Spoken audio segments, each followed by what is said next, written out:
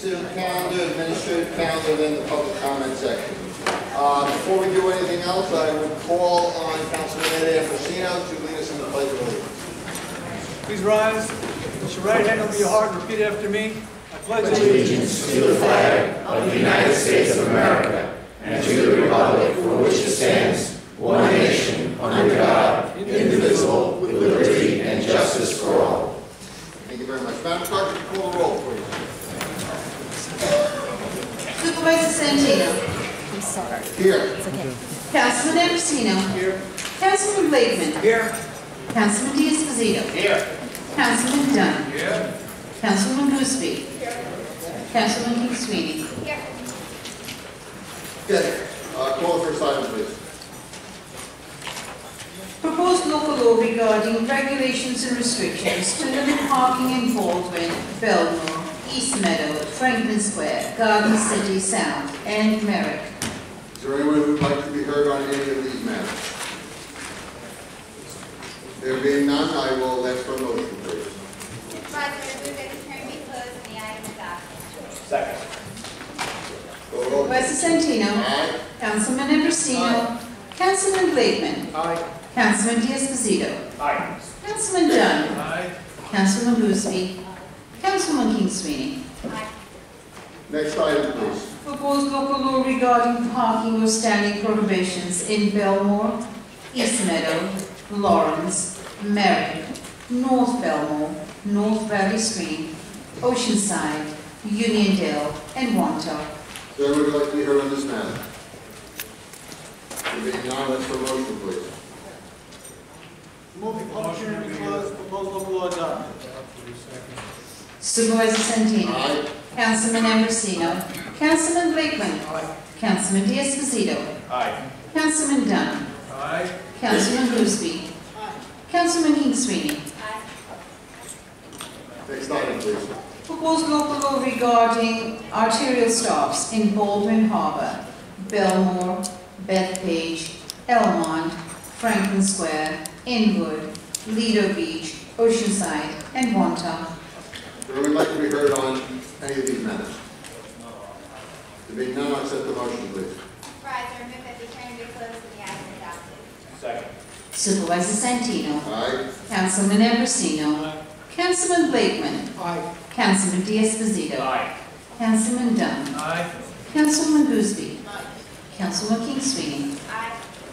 Next item, please. Proposed local law regarding traffic regulations in the vicinity of schools in North Belmore, Seaford, and Wantagh. Is there anyone who would like to be heard on any of these matters before the town board? There being none, I'll accept the motion, please. Make a motion. The hearing be closed and the item be adopted. Second. Supervisor Santino. Aye. Councilman Ambrosino. Councilman Blakeman. Aye. Councilman Diaz-Pasito. Aye. Councilman Dunn. Aye. Councilman Gooseby. Councilman King Sweeney. Aye. Next item, please. Proposed local law regarding bus stops in East Meadow.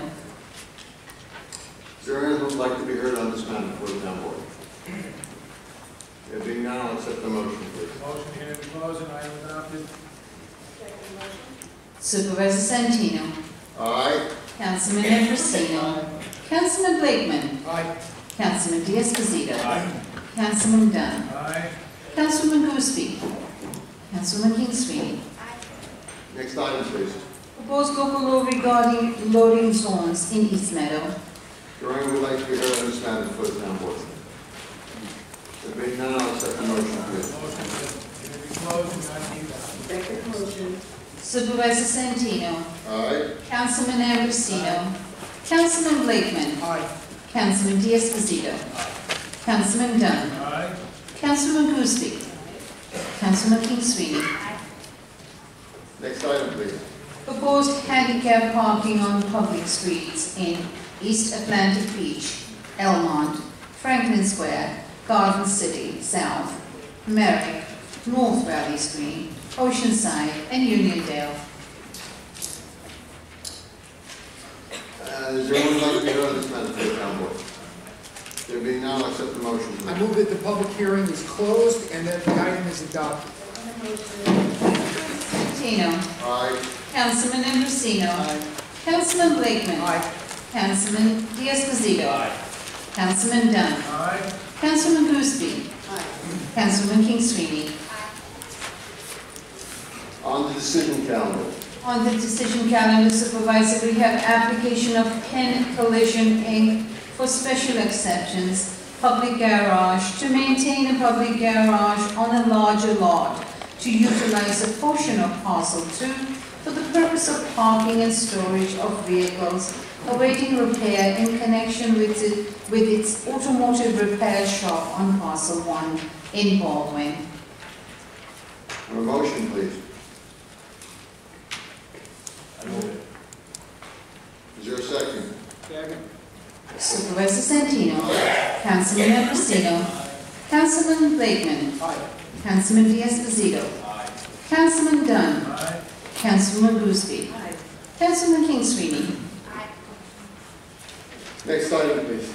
Next item on the decision calendar is application of AMPM Food Mart Inc. for inclusion within GSL's district to include existing gasoline service station and install 2 underground storage tanks, each with a capacity of 12,000 gallons, and operate a convenience store and self-service station in Roosevelt.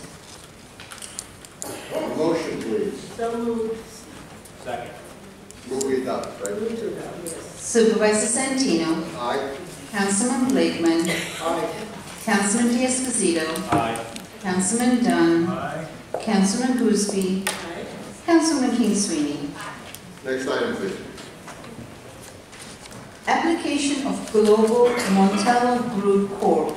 for rezoning from LPRD to Business District in Levittown. Supervisor, I have a companion decision, application of Global Montello Group Corp. for a permit to include an existing gasoline service station within GSS District to remove, reconfigure, and replace pump aisles and gasoline dispensers with new pump aisles and dispensers, erect a canopy over pump aisles, and operate a convenience store in congestion with gasoline and operate self-serving station in Levittown. Do I have a motion, please? Move to adopt. Second motion. Supervisor Santino. Councilman Ambrosino. Councilman Blakeman. Aye. Councilman Diaz-Pasito. Councilman Dunn. Aye. Councilman Gooseby. Okay, on the administrative calendar, does any member of the board wish to sever any of the items on the administrative calendar? Yes, Mr. Supervisor, I would like to sever items number 4 and 22. Okay.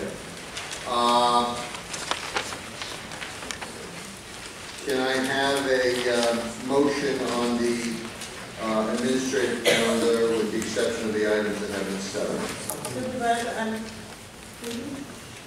No, City Council. I move the administrative calendar in its entirety, exception of the 2, number 7, number 4, and number 22. Okay. I guess then we should also then probably put, okay, we'll deal with the items that are before us at the moment, and then we'll go back to those.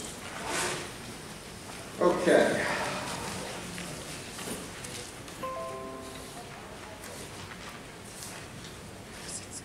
Mr. Felix Procacci.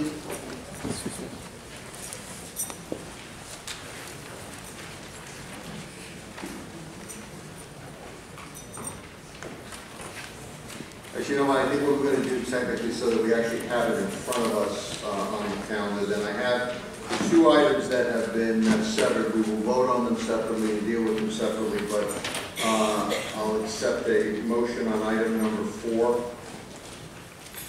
Is there a second? Okay, and then I will need then a motion, so that's Councilman Diaz-Pasito moved it, Councilman Dunn seconded it, and then on item number 22, I will need a motion to put it before us. I make a motion. Okay, so, okay. Mr. Procacci, you're up. So, but can I talk on 4, 7, 8, and 22. Go ahead. Anything separate? Yeah, we're going to vote on them separately. Okay, I can talk on They're all. all in front of us, we can talk about anything. Okay. Right. Resolution number 4, out Felix Bucacci, 1165 Bond Street, Franklin Square, New York. The resolution states, whereas it has become necessary to amend said schedule. Why has it become necessary to amend said schedule? Ms. Denter?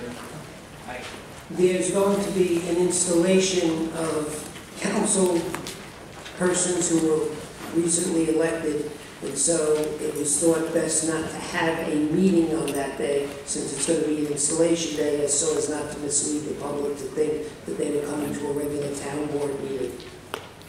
So there will not be a town board meeting on that day. Yeah, and for the record, the supervisor-elect has requested that the meeting be held on January 2nd, but in the evening at 7 p.m., and that her installation would be sometime that same day, separate and apart from the meeting.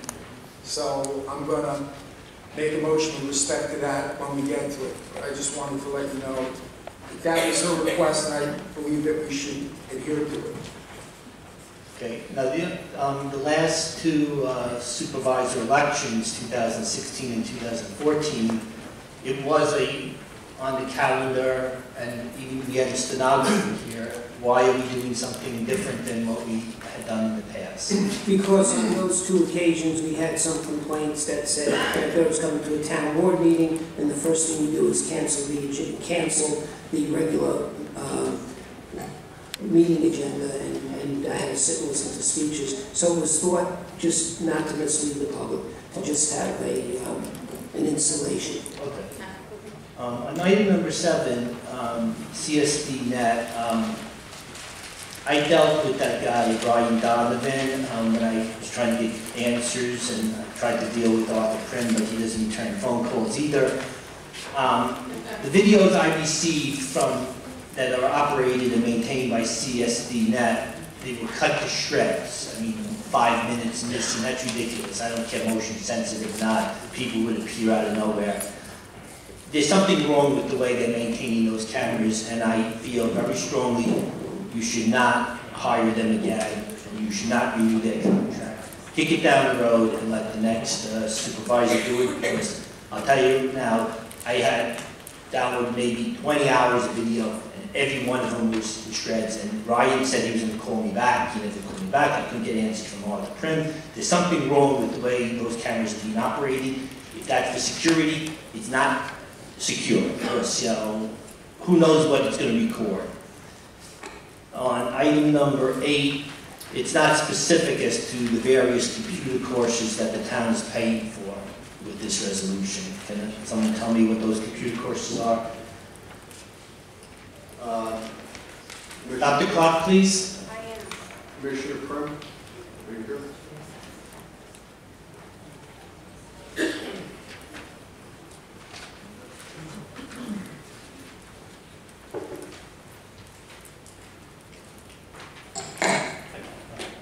Yeah, these computer classes are for technical employees to keep up with technology.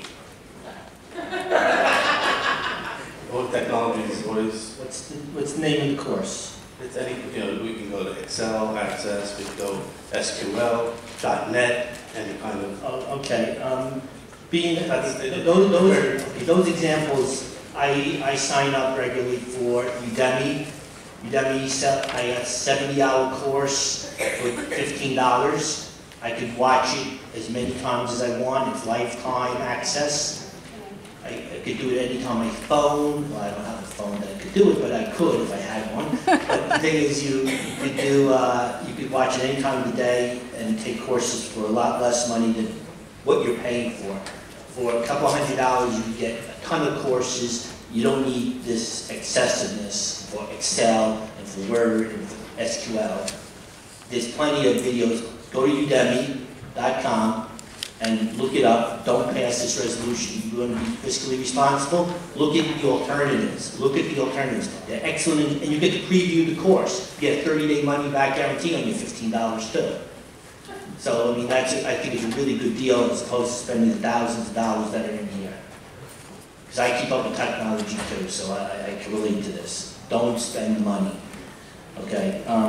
The next one is number 22. Thank you so much. Number 22, the Inspector General thing. That's, it was much better now. I like it much better than it was from last time. But I know the date. I know it's about the date. I know it's about the date. But you see the yellow, the pink sticky notes here. I found a lot of things that need to be desired. So I think you should put this off, and because it still needs some work. And I think it's best that you put this off so we can address all these. I can't address it in 5 minutes, even on December 12th, I won't be able to address all these. And I think that when you're going into something, you should go into something to get it the best you can get it, get as many inputs as you can, and then vote on it, as opposed to trying to change it later. Changing things later is always a bad idea. Make the changes before you go to the hearing. I think it's a great idea to do it that way. Thank you. Thank you very much. Valerie Lamb.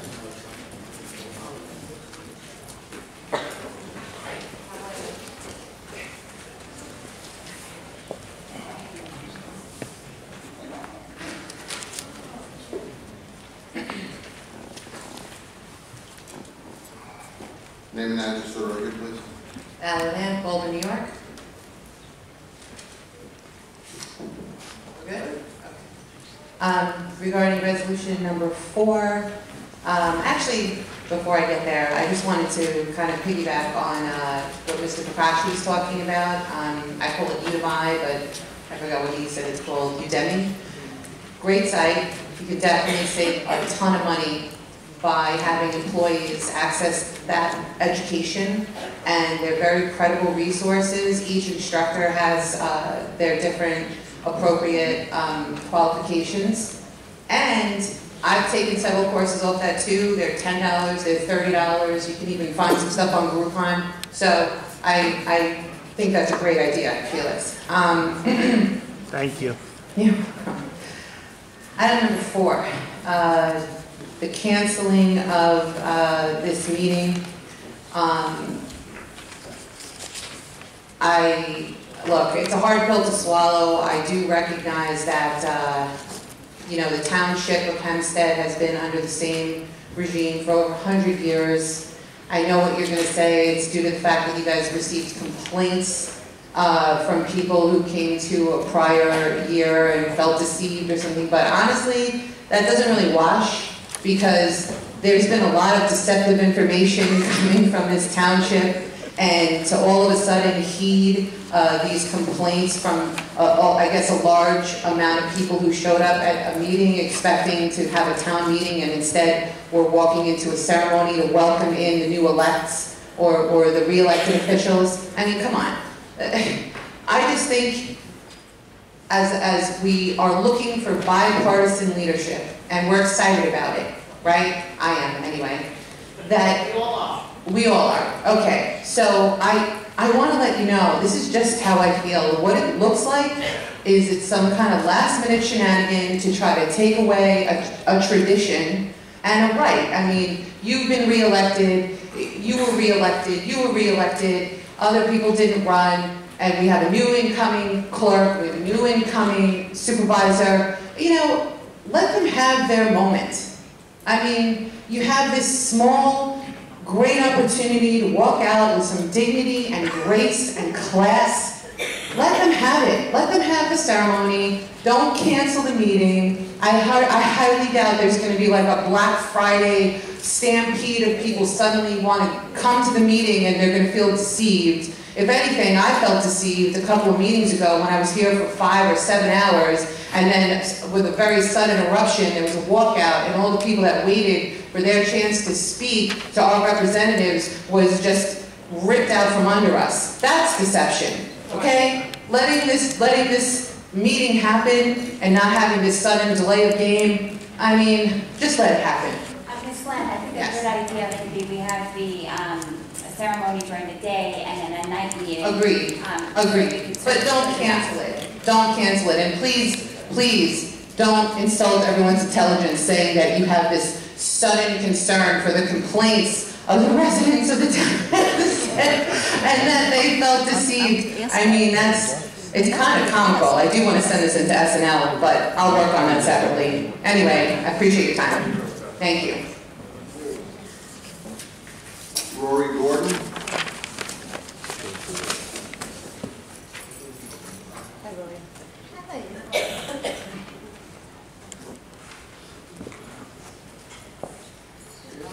Rory Gordon, Hop Hop, New York. As far as the installation, whatever you decide, is it going to be like the last time by invitation only? Yes? Why is that? Well, first of all, because most of us have families and people who want to come and see us and work with us, so that only so many spaces in here. And you'll see it's going to be packed. So it's not open to just anybody. It's for us and our relatives. I think any time is a consolation anywhere that happens, doesn't it? I have no idea, that's why I'm asking the question. I really don't know. Everyone has an installation house that the county does, the council, they do it in the federal government, the state government, so forth. They invite people to come. Okay, I just, that's. But if I'm mistaken, I think there was a TV outside where the public could come. Maybe I missed that. I think there was a. I believe, Mr. Town Attorney, would you just expand on that? There will be invitations by each of, there could be as many as 5 people being inducted on that day. So there'll be invitations sent out by each of them who are going to be installed that day. And that generally takes up the room. There is a TV outside in the hallway out there where members of the public could watch. And certainly if there were room in the pavilion, members of the public could come in. Oh, okay. Is it going to be on the televised thing? Yes. Is that yes? I said yes. Sorry, I know you were talking, I'm sorry.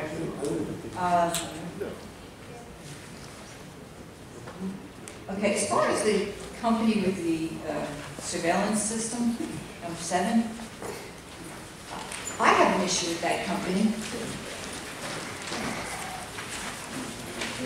I requested tapes, and I never received them. And that request went through Peter Sullivan, directly to you, Mr. Rock. We're still waiting to this day to get them. Now, how we could rehire this company when they could not produce surveillance camera tapes is beyond me in a federal litigation. To me, they're incompetent. And I just want to put in my 2 cents because they are getting paid an extraordinary amount of money. Did this go out for bid? Can you stop the clock? Mr. Prim, I think. The state contract. State contract. What does that mean in English? I'm sorry. It was bid by the state of New York, and the state of New York gave municipalities the right to order off of the state contract. So the state of New York bid. State of New York bid, so that means we're stuck with this organization as No, the state of New York gave the municipalities the right, if they wanted to utilize the contract. So if there's, you have a choice to use it or not use it? I'm sorry, I don't understand. You can, if the department thought the price was good or it was desirable and the materials and the equipment is what they want, they look, it's cheaper many times to order off the state contract. And that's what the decision here was, to order off the state contract. It is a bid, but it's ordered off the state contract. The state of New York did it. Okay, so we have Felix saying that they're incompetent, and I'm telling you for a fact, I know they're incompetent, yet the state of New York somehow gave them a bid. They're incompetent too. well, I don't know, don't you think that we have a right as constituents to complain? Mr. Roth? You have a right to complain. Yeah. You may complain about anything you want to complain. But who do I make this complaint to? I think you're doing it now. Okay, well, it's not giving me an answer. It's already an answer, it's a state contract. It was, you wanted to know if it was bid. It was bid by the state of New York, and the state of New York, under the laws of the state of New York, gave the municipalities throughout the state of New York the right to utilize the contract. So it's a done deal, there's no changing it, we're stuck with this company that's totally incompetent as far as Felix and I have had experiences. Is that what you're saying? We're stuck with that? I wouldn't use that terminology. Well, what terminology would you use? We're entering into a contract with a successful bidder on a state contract. So you guys are going to make a vote to decide whether to continue this contract? Or it's done? It's on the calendar tonight for a vote. Okay. Can we ask the IT commissioner if he's happy with them? I'm sorry? Could we ask the IT commissioner if he's happy with their services? Well, how would you feel if you asked the tapes and you didn't No, get? I'm just saying, could we, Mr. Roth, could we? Is the IT commissioner here? He was just here a minute ago. We're very happy with that, yes. You're very happy with them. And how come I didn't get my tapes? Can somebody answer that question? I have a federal litigation against this town, and I asked for tapes of your employee that was totally disrespectful to me, and I never got the tapes. And you're going to continue with this company? I really have a problem with that. And why are the tapes chopped up? You didn't answer Felix's question. Everybody doesn't know? Or is there something fluky going on? Well, that doesn't surprise me. We're talking about the town of Hempstead here. And I do have a question. What are the lights outside for? The movie. There's a movie being filmed, being shot yesterday, today, and part of tomorrow. That's lovely. Is the town getting paid? Yes. How much is they getting paid? I don't. Okay, who knows the answer? Santino probably, right? Mr. Deary? It's not the administrative county. Mr. Deary, the question is the fee that the town is charging for the movie shoot. Yes, I believe it's somewhere between $11,000 and $12,000. That's terrific. I'm glad whoever put that deal together. Thank you.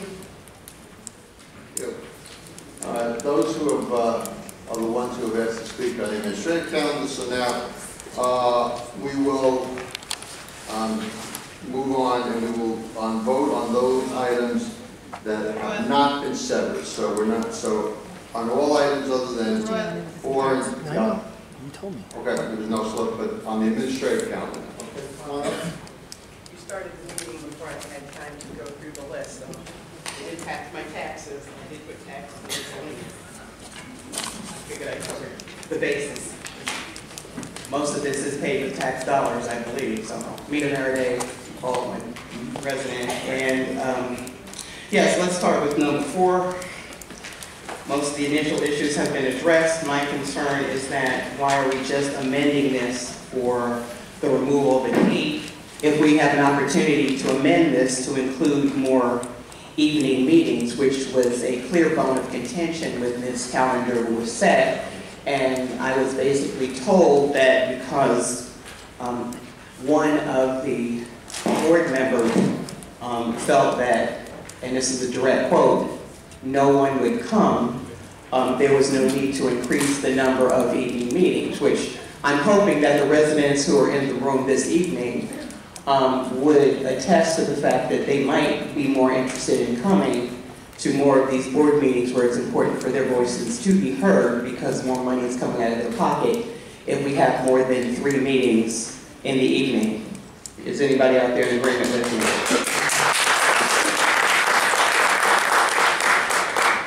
So I would hope that we could remove that one, or at least revise that friendly amendment, or however Mr. Roth feels that it could be done to support that. But, you know, with past history, you're going to do what you want to do anyway. We pretty much know what the vote split is going to be, so this is probably wasted words. So I just put it out there.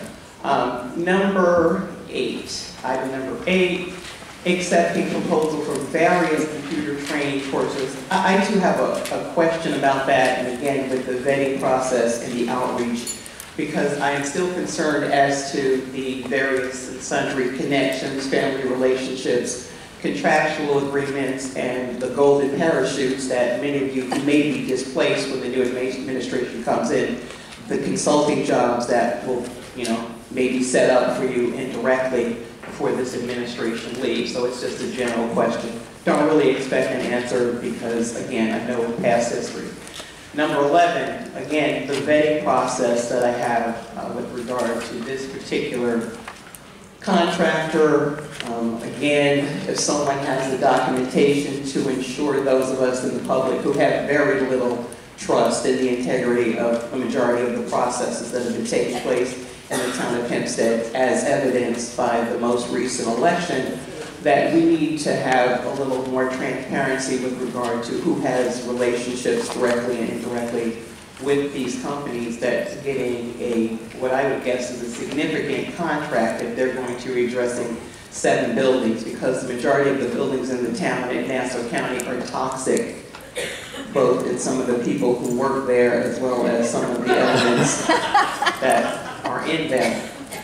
Take it from one with health conditions, and I can determine that quickly. Number 12, H2M Architects and Engineers. I'm pretty sure, could be wrong, but I'm pretty sure that they are a significant donor. They've done a lot of business in the town and the county.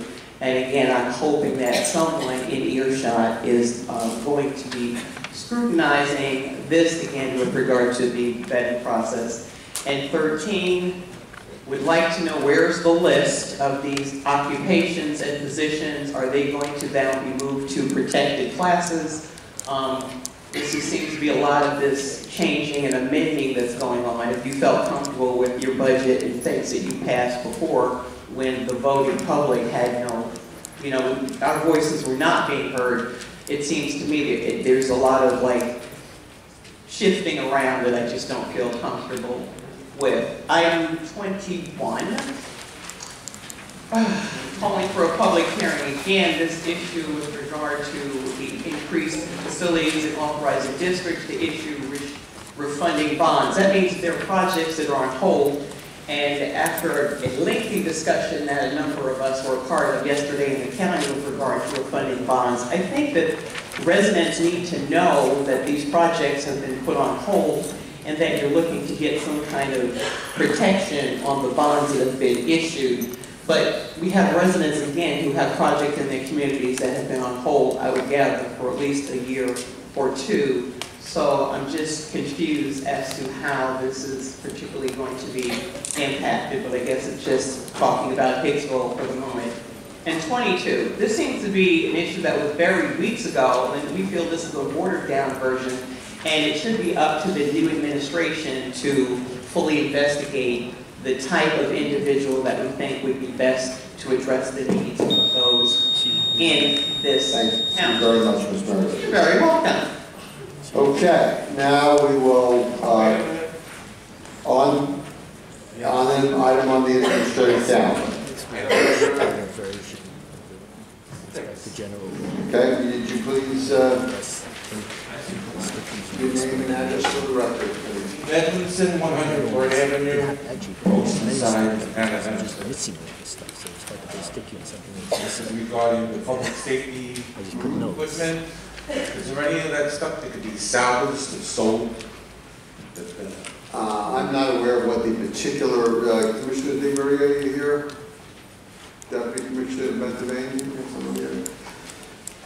Like the car lock? Do we know the specific? Well, one is a broken DVR recorder, one is a broken desk chair, other pieces of broken office equipment that are just... No, uniform? No, we don't... Of no value? No, there's nothing of any value.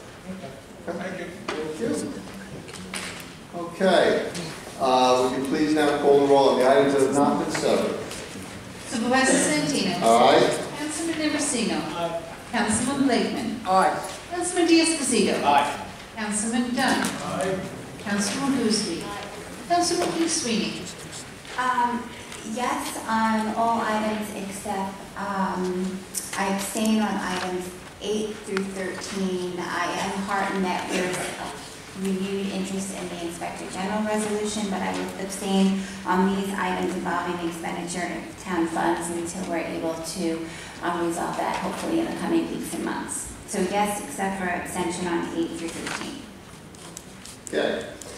Now on item number 4, which is the relative to the town board meeting removing January 2nd. Mr. Supervisor, Yes, I sir. move that item 4 be amended as follows, that the installation of the elected officials commencing in the year 2018 be held on January 2nd at 2:30 p.m., that's post-meridian, at Camp Anchor in Lido Beach, New York, town of Hempstead, and that following that, at 7 p.m., that the meeting of the town board take place on that date for a number of reasons. One is that I think we should give deference to the new supervisor who was requested that the meeting be held on the 2nd. I think that having the first meeting of the new administration at night sets a tone that she would like to set for her administration. And I think that having the installation at Camp Anchor, a much larger facility than this, would accommodate not only the invited guests, but the general public. And I think also that sets a good tone at having it at one of the finest programs in the United States that we're all proud of here in the town of Hempstead at Camp Anchor. That's my motion.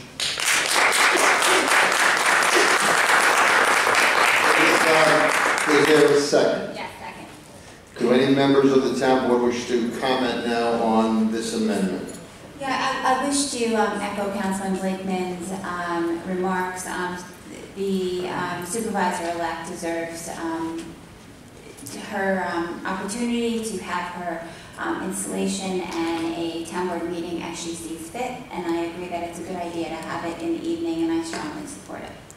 I will not support that. First of all, we have our meetings traditionally at 10 a.m. in the mornings. I've already made arrangements so that I have family coming in. They're coming and they're going to leave. They will not be here for the evening. They will be here. In the evening, we're partying. We're going to have a party. So I don't see why we have to change this just because she wants to change it. We're town board. If the other town board... Please show whether you agree with what a member of the board is saying or not. Please show some decorum and respect. I'm so happy that we don't have children here listening to you. But I'm going to say it again. I really think we should continue with the tradition of 10 a.m. because that is what I'm accustomed to. That is what this town has always done. I know this is the first time she's been here. It was the first time when I came too. It was the first time. It was the first time when I came. But so therefore, I am in disagreement with it because I want to have it 10 o'clock so I can continue with my plans for myself and my family and friends. Hold on. Let's maintain some good order. And I'm still here, so let's run the meeting through the chair. Does any member who hasn't spoken, we'll get to everybody, any member who hasn't spoken yet and we're on the amendment, which would be a change from what's on the calendar. Anyone else? We've heard from senior council. Supervisor, I would be happy and I look forward to joining Supervisor-elect Gillen at Camp Anchor, but I will support the resolution that's at hand. So I have a question. The original. I understand Councilwoman Goosby's family plans, and I respect them. Could we agree on a compromise and get a consensus that it not be held in the meeting, but that we have the installation and the board meeting on the same day? No, you're saying you're taking up the whole day. Well, that's traditionally what we've done. No, we have not. We have not. You have not been here. We have not. We have. I was here before you. Well, that was a long time ago. You have been here. I'm not going to argue with you. I'm just telling you what I think, what I want, and that's it. Okay, so we have heard from both sides of the issue. So now, The vote we're going to take now, Mr. Town Attorney, correct me if I'm wrong, is on Councilman Blakeman's amendment. So that's the vote. Please call the roll. Supervisor Santino? No. Councilman Ambrosino? No. Councilman Blakeman? Yes. Councilman D'Esposito? No. Councilman Dunn? No. Councilwoman Gooseby? No. Councilwoman King Sweeney? Yes. Okay, now please call the roll on the original resolution. Supervisor Santino? Aye. Councilman Ambrosino? Aye. Councilman Blakeman? No. Councilman D'Esposito? Aye. Councilman Dunn? Aye. Councilwoman Gooseby? Aye. Councilwoman King Sweeney? No. Okay, now on item 22, which has been severed. That was fun. Yes, Mr. Supervisor, I have an amendment that I would like to offer. My amendment is to adjourn this item until January 9th, which is a night meeting, which will afford more people an opportunity to be here for a very, very important debate and discussion on what Inspector General we should have here in the town of Hempstead, how we should operate. And I think we need a little more time, but I think there's an opportunity for us to come to a consensus whereby we will all agree and not make it contentious, because this is such an important thing. It transcends politics.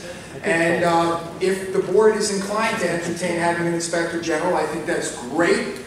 But let's get together in between and try to work out the differences between the two items that have been offered for Inspector General, and also any new ideas, and give the public a thorough opportunity to question that and participate. So my motion is to put the Inspector General hearing on for January 9th, a night meeting.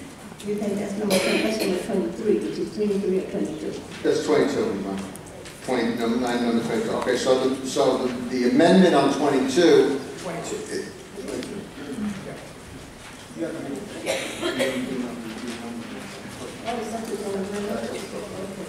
Okay,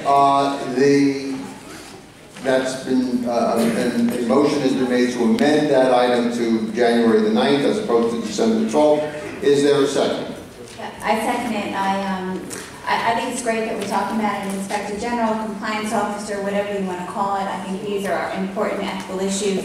I think we need to take our time to figure out what the best approach is. I don't think any of us has all the answers on it. So I've been talking about this since March, and I think it's a good idea. I welcome all ideas, and I think it would be sensible to hold off till January to have that conversation.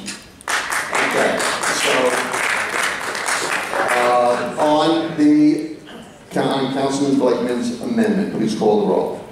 Supervisor Santino? No. Councilman Ambrosino? No. Councilman Blakeman? Yes. Councilman D'Esposito? No. Councilman Dunn? No. Councilwoman Gooseby? No.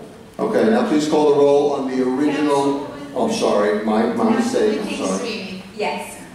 Okay, on item 22 as originally written December the 12th, please call the roll. Supervisor Santino? Aye. Councilman Ambrosino? Yes. Councilman Blakeman? No. Councilman D'Esposito?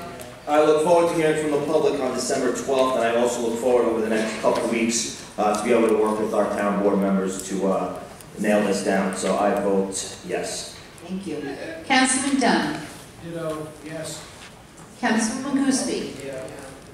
Certainly, because I'm very concerned about some of the items that I saw in there, that if we, the board themselves, town board members, did not accept whomever the person is they have in mind, they would take it, give it to someone else, giving away our power so that we would not be able to determine the people that we need to have. So, excuse me? Please allow the senior councilwoman to complete her remarks and vote. Well, you know, it's just, I'm the same thing. But anyway, I will vote yes. Thank you. Okay. Councilwoman King Sweeney? I share Councilman D'Esposito's sentiments that I look forward to hashing this out over the next several weeks. While I wish it would have been pushed off to January, I welcome any conversation, and I think it's a good step forward, so yes. Okay. Then now the next order of business is a motion to adjourn. I move that we adjourn the meeting. Second. Supervisor Santino. Aye. Councilman Ambrosino. Councilman Blakeman. Aye. Councilman D'Esposito. Councilman Dunn. Aye. Councilman Boothby. Councilman King Sweeney. Okay. Public comment period, Edward Littman. Littman.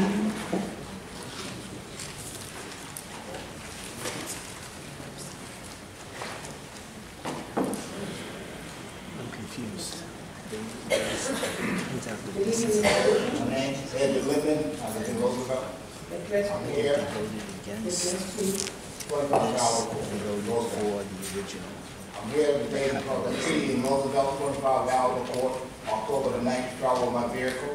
I can't hear you, sir. I'm here today because on October the 9th, a tree fell over my vehicle, damaged the window and the fender. I tried to contact the county about it. The inspector came, look at it, it's okay. They sent the crew over the next day to move the tree. The inspector came, they sent me some papers, tells me to contact you guys. I contact you guys, you sent me to come collection agency, and they tell me you done had a complaint on the trees in that area, and nothing you can do about it. Mr. Law.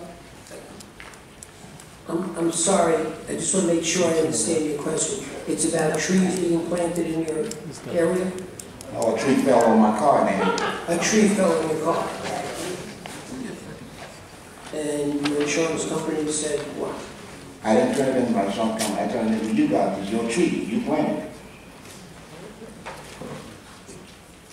So after the town investigated, they wrote you a letter and told you they're not responsible, is that No, all? they told me that they had no idea that the tree was bad in that area. I didn't know I had to call the doctor for the tree. Do you have any documentation that I could look at and, okay, all right, so let me get someone to make a copy of that and then we'll look at it and if you just write your phone number on there and we'll take a look at it and we'll contact you. Okay, no problem. Okay? Just, yeah. Thank you, Mr. Williams. Ms. Domenico Calafano? Calafano? From Allen Park?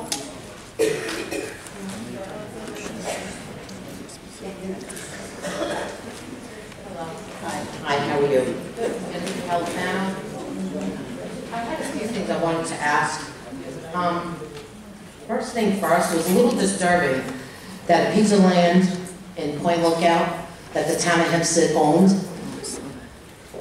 which the Exposito sat through the meeting, and they turned it over to the Point Lookout Firehouse, which as a taxpayer, I have a great deal of concern that the owner had to purchase a piece of land that was on his property for $750,000 that was owned by the town of Hempstead. They turned it over to the Point Lookout Firehouse, which was Ted's Fishing Station. That was sold for $750,000 of taxpayers' money. That Anthony D'Esposito was sitting through the meeting with the town of Hempstead and turned it over that. You do realize that was a public referendum, right? No, it wasn't. Yes, it was. It was the town of Hempstead piece of property that turned it over to the firehouse. It was voted on by public referendum. This board did not vote on it. Yeah, you turned it over to the firehouse and had the firehouse vote on it, and it had Ted Fishing Station, paid $750,000 for the piece of land. Okay. You can give me documentation if you have it differently, okay? Okay. Yes. The other thing is, I have a voice recording of Mike Spina from the Island Park Firehouse with D'Esposito about 2 violations that Island Park Rescue had. They ended up giving us 3 tickets on the property. Anthony D'Esposito told Mike Spina, which I have on tape, that the tickets would have been dismissed. And only one of them has been, 2 of them I'm still in court for. That Roy Gunter gave permission to Mike Spina from the Island Park Firehouse to have the rescue, Island Park Rescue have a flea market there that day that we did not need permits. They were dismissed and there's still one in court about this. Also, I'm still in court. I've been calling the town attorney. We have trial to start in December. And no one from the town attorney's office has called me back that we have trial to start since they pulled my CO of my building in Island Park when I spoke about corruption of June 7th of last year. And on June 8th, the building department came to my building and and pulled my CO. I have no answer from any town attorney. They keep telling me I've been going to court for over a year, and they tell me they're gonna call us, we're gonna try to sit down and fix this. It's been 8 months. Every time it's an adjournment. We have a trial in December, trying to call the town attorney, and there is no callbacks on this. One other thing is, since Anthony D'Esposito came into play here, I believe that he thinks it's his own bank account here, hiring all his friends and family. You have a chief inspector, Gary Gordon, all over Facebook, ripping people apart, making $80,000 a year. This is a disgrace as town officials to have these kind of employees employed here. What he has said about families in the village of Island Park, and it's Anthony D'Esposito's best friend. These are what kind of people we're employing here. His family and friends. The guy was out on disability for quite some time, and he got a job last, maybe 8 months ago, 9 months ago, when he was called in, when he was hired, Anthony, to give Gary Gordon and his whole entire family jobs here. And there's a few others too. Christopher Downs is one of their other guys that are on Facebook ripping people apart. He was a part-time employee. As Anthony came in, he became a full-time employee. And Gary Gordon has almost 3 lawsuits against him since he started with the town of Hempstead. These are taxpayers' money. These are horrible employees that the town of Hempstead is hiring. Thank you. Senior Councilman, point of personal privilege, can I just give a thank you to Commissioner Zappola for all his years of service? I understand he is retiring tomorrow.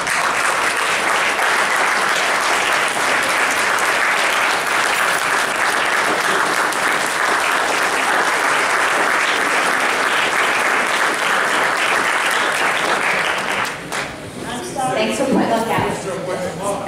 I'm sorry that you're leaving, because each time I look at that beautiful monument that we have in 9/11, I will think of you. That feels great. Thank you. And all the things that you've done, anything I've asked you to do in my area, you've taken care of. So I appreciate that, and I wish you a very, very happy retirement. Okay, who's next? Stu Curl? Curl? Where are you? Are you here? Okay. Oh, okay.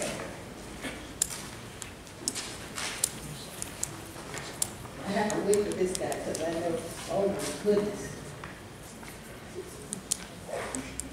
Nancy, Riss? Yes.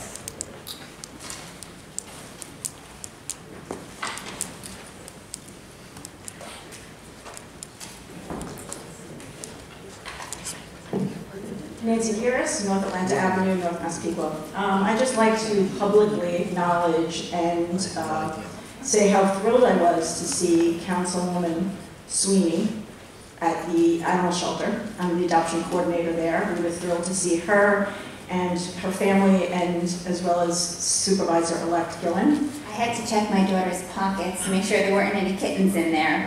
I'm sure. We were thrilled to see you. We are very, very excited about the new direction that the town is going. We certainly hope that you and the other council members will continue to support our mission there. And we very much look forward to it, but I wanted to say thank you very much for coming to visit us. It was a pleasure to have you, and thank you for your support. Thank you, it was great to be there. Thanks.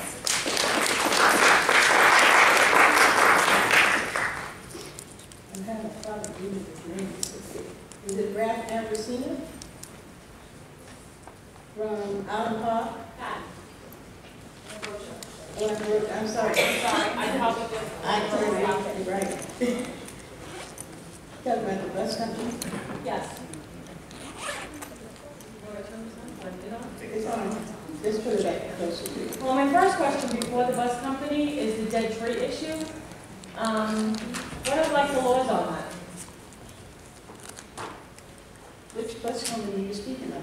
Well, if in fact it was a town of Hempstead, if in fact it was a town of Hempstead tree and it was decayed and rotten and we had notice, then we'd be at fault. But I don't know where this. I have to look at the file. I have no idea what the facts are. Well, I'm from Allen Park. I live in the town of Hempstead side, and I thought that the homeowner was responsible for their trees on the curb. That is true, except that if we have a decaying tree and we know it's decaying and it's a dangerous creating a dangerous condition, then we will remove it. Okay, and who do I contact for that? You can write to the highway department, or you can write to my office. My next question is with the Island Park Civic Association, and I have left Bill Muller a message. We have emailed him about information on the bus company in Island Park that is still parking illegally, still has their fences up with no permits, still has insufficient parking. This is going on for many, many years. I'm aware of it, and I can just tell you where we are in the court case. We made an application for an injunction in front of Justice Karen Murphy. She denied the injunction, and we appealed that to the appellate division. But she did deny the injunction. And so we are prosecuting the case, and we're very disappointed, which is why we're appealing it. And she is aware of all this illegal issues with this bus company? And that this bus company also got a contract with Nassau County? I mean, I think there's something kind of illegal going on. I don't know about the contract with Nassau County. All I can tell you is we prosecuted, we went to court, we asked for an injunction to stop them from doing what they're doing. Justice Murphy denied that, and we're in the appellate division fighting it. Okay, so as a concerned resident, I'm concerned as a civic member. We have 5 blocks that these people cannot park in front of their houses because they have insufficient parking. So the town of Hempstead should be able to take care of that end of it. Why is it even in Supreme Court? Why is he even allowed to do anything that he's doing when everything is illegal? Mostly insufficient parking.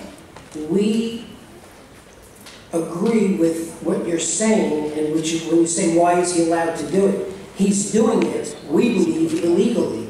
That's why they build courthouses. That's why we went to court.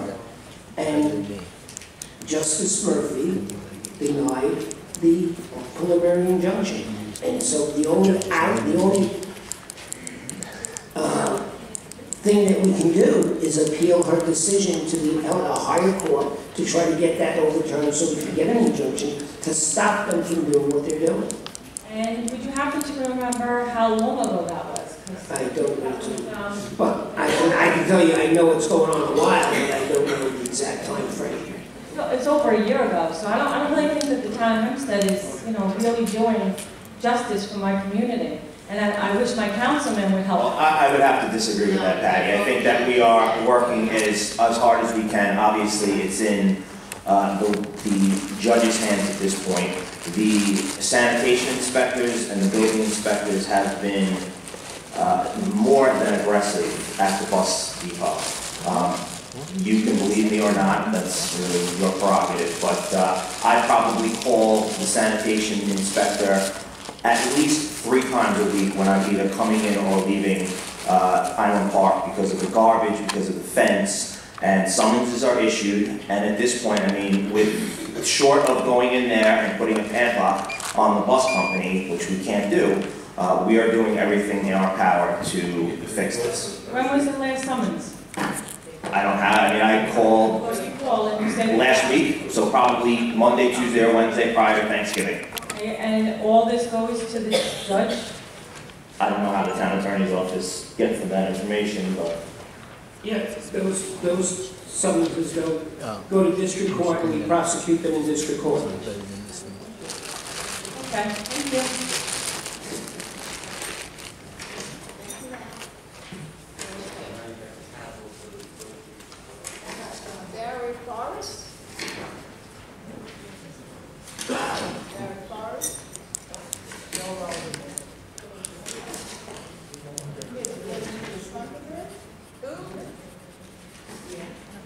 It's hard to hear in yellow. I'm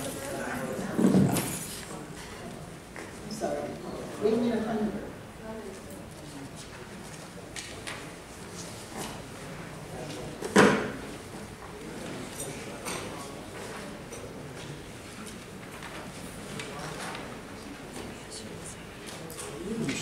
Oh, how are you?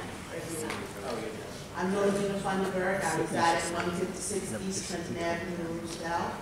11575. I was at the last meeting, and I was requesting that the sign that had been knocked out by a car on my block, on the corner of Park Avenue and East Clinton Avenue, would be replaced. They did come out, they put the sign up, and they put it in the wrong place. I called, left a message that it was in the wrong place. They placed it in front of my home, which I already have a sign there on the tree, on the telegraph post. It was supposed to go on the corner. The parking is supposed to, no parking is supposed to be from my residence, 156 East Clinton Avenue, to the end of the block, which stops at Park Avenue. So I would appreciate if they would come out and put the sign in the correct place. Thank you. Remember, make sure you have the right address, what space we're supposed to go. House Reed, representing Traffic Control Division. We did investigate this matter, and there was a sign missing according to the parking ordinances that we have on file, and we did correctly put the sign back where it was according to the ordinance. We have no record of any restriction being at the corner of Park Avenue there. But we can investigate it on behalf of the resident by setting up the case number and reviewing the area to see if a restriction is warranted at that location. Well, from the beginning, and was there. That sign was at the corner. We have no record of that on our file. That's where it was. It was at the corner from 156, because that's supposed to be any parking on my side of the block, from my address to the corner. And the sign was on the corner. Okay, well, we can fix that, and we can accommodate you and do a survey to put the restriction back if we can. But as according to our records, as of now, we have no record of restriction being at that corner. But we can work with you to put the new restriction in. First of all, you're not working with me. See, in the beginning, a councilwoman who came out, your department came out, they did a survey. As a matter of fact, the day that they came out, and the reason why they was putting this sign up was because on the way to school, there was a lot of traffic and a lot of accidents was happening. As a matter of fact, the day that they agreed to put the sign up, an accident happened. And they put that sign from my driveway to the corner. And Councilwoman Gooseby knows this because she approved it, and they put that sign in. So I don't know what you have on your paper. I have all the restrictions here for East Clinton Avenue. So. Well, you're missing that one. I can double check it again. You double check it. And check with Councilwoman Gooseby because she knows that that sign is supposed to be on the corner of Park Avenue. We have no record. I will be glad to do an investigation. Okay, very good. Thank you.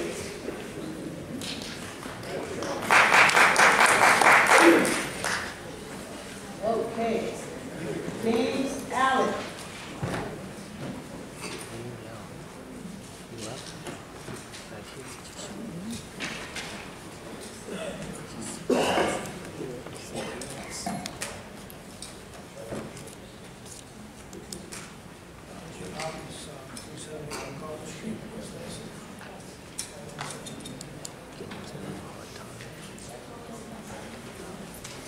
Good evening, everybody. And congratulations to everybody that won their election. I just... Speak in the mic so that... 371 Garden Street, West Isaac, New York, 11795. I came here tonight. I've been working with the building department. Well, I shouldn't say working. I've had to contact the building department several times. I'm a master plumber. I used to sit on the ISO plumbing board for 6 years. I've been attempting to take the test here now for 5 years. You have, I don't know how you select your plumbing board in Hempstead, but you have a chairman named Martilli, and then you have another gentleman named Martilli. And any time I've ever come here, there's only 2 people. So I don't know what a quorum is for your plumbing board or your organization, but I've had multiple issues with Joe, personally. He evidently doesn't care for me. So he made that very known to me. So about 1.5 years ago, because I had been doing this for 5 years, So about a year and a half ago, I started to document, take pictures, and pay attention to every detail of what was being done to me. I actually brought the proof. He just said that I just failed this last time because I burned through my lead pipe. I know that's a lot to get into. But what I did, fortunately for me, was I brought a camera and I took pictures, and I didn't burn through my lead pipe. Now, since this process happened, I've been attempting to contact John Rockham, which he doesn't return a phone call, and he never even has a conversation. So I don't know who he answers to, but he doesn't answer anybody else. He's the most rude individual that I've ever encountered in my life. Now you have Dan Casella. He's a reasonable gentleman, and he's been having conversations with me. He also, they've been asking me to sue you for like 3 months now. That's the answer here. I wanted to work out an amicable agreement that we can move forward, and all I get told is sue the town. I mean, it's the most ridiculous statement I've ever heard in my life, but that's what they keep asking me, to sue you. So now, I've already showed Mario Bouvet, your main building inspector, Jim Dalto, that I passed the test. They both agree. But yet, they're not issuing my license. Now, other false statements, because I have your minutes from the plumbing board, was that, now so far, just so you know, I passed the written 3 times, 4 times, the drawing 3 times, and the practical 3 times. But the reason that I'm told I don't get my license is because I got to pass them simultaneously. But after reading your minutes, that's not true. That's selective whenever Joe Montilli decides that he can do it. So I brought this to the attention to the town attorney, Mario Bouvet, who said to me, I happen to have a disability. So I put in for extra time because of my disability, which I'd rather not get into, which they told me they would honor. So now you had your town attorney tell me they were going to give me extra time and honor my disability on a test because it's a time test. It's 2 hours and 30 minutes to do 100 questions, 90 seconds each. So Mario said to me that he would give me a tutor, a monitor, an independent monitor, and they would take care of the room. Well, just so you know, that was November 2nd, and Joe Montilli was there and threw me out. So, and his first words to me when I went in there was, I'm not talking to you. So this is who's representing you. And just so you know, I did tape them, so I could prove everything. And in reference to, I have tape and pictures. So, you know, everything they say is a lie, and now that I'm getting the lies from the legal department, I filed a formal complaint against Mario Bouvet because he made a statement to me that he didn't honor one part. I sent you guys a letter in 2014 about my disability certified mail. He stated that he didn't have a copy of it until I told him that I sent it certified and the date, and then he found it. But anyway, I've been being abused because of my disability and discriminated against in this town now for 5 years. And I'm asking you as a board if you could oversee it or have somebody oversee it. I really don't want to sue you, but all they do is tell me to sue you. I think my license should be issued, and I think it should be issued today. Again, I did administer the same test that he's giving me, so it's kind of laughable. But I'm sitting here getting beat up, and it's not fair. And he made a comment to the town attorney of another municipality that he doesn't like me and said some very poor things. So I have that. I get an affidavit from the town attorney, corporate counsel from the local municipality as well, but I would hope that you guys could look into it. And I'd like to know who does oversee the plumbing board. Your time is up, sir. Mr. Rudd, do you have someone who takes care of the test of that The building department oversees the plumbing board, number one. Number two, I'm somewhat familiar with your case. You did get extra time, and I know that they cut you off before you thought you were finished, but on that occasion when they did that, and they should not have done that, and that's not Mr. Beauvais' fault, by the way, but they should not have done that. But you did pass on that time, but at the same time you passed it, you failed the lead wipe, and you have to pass both. Yeah, you have to pass both. So I understand that you've been offered to retake both tests on a special day because there's usually a long waiting period, and they've offered you the opportunity to take it in some day in December. And I trust, rather than go through litigation, you avail yourself of that And if you let me personally know what day, we'll make sure you have an independent monitor. Well, that's what was said to me on November 2nd, and there was no independent monitor. It was no one. I understand. The test was supposed to start at 8:45. Joe got there 5 after. I did the first test, which was supposed to be the only test, and then he took it from me at 9:45 and had me start over. So I didn't get extra time.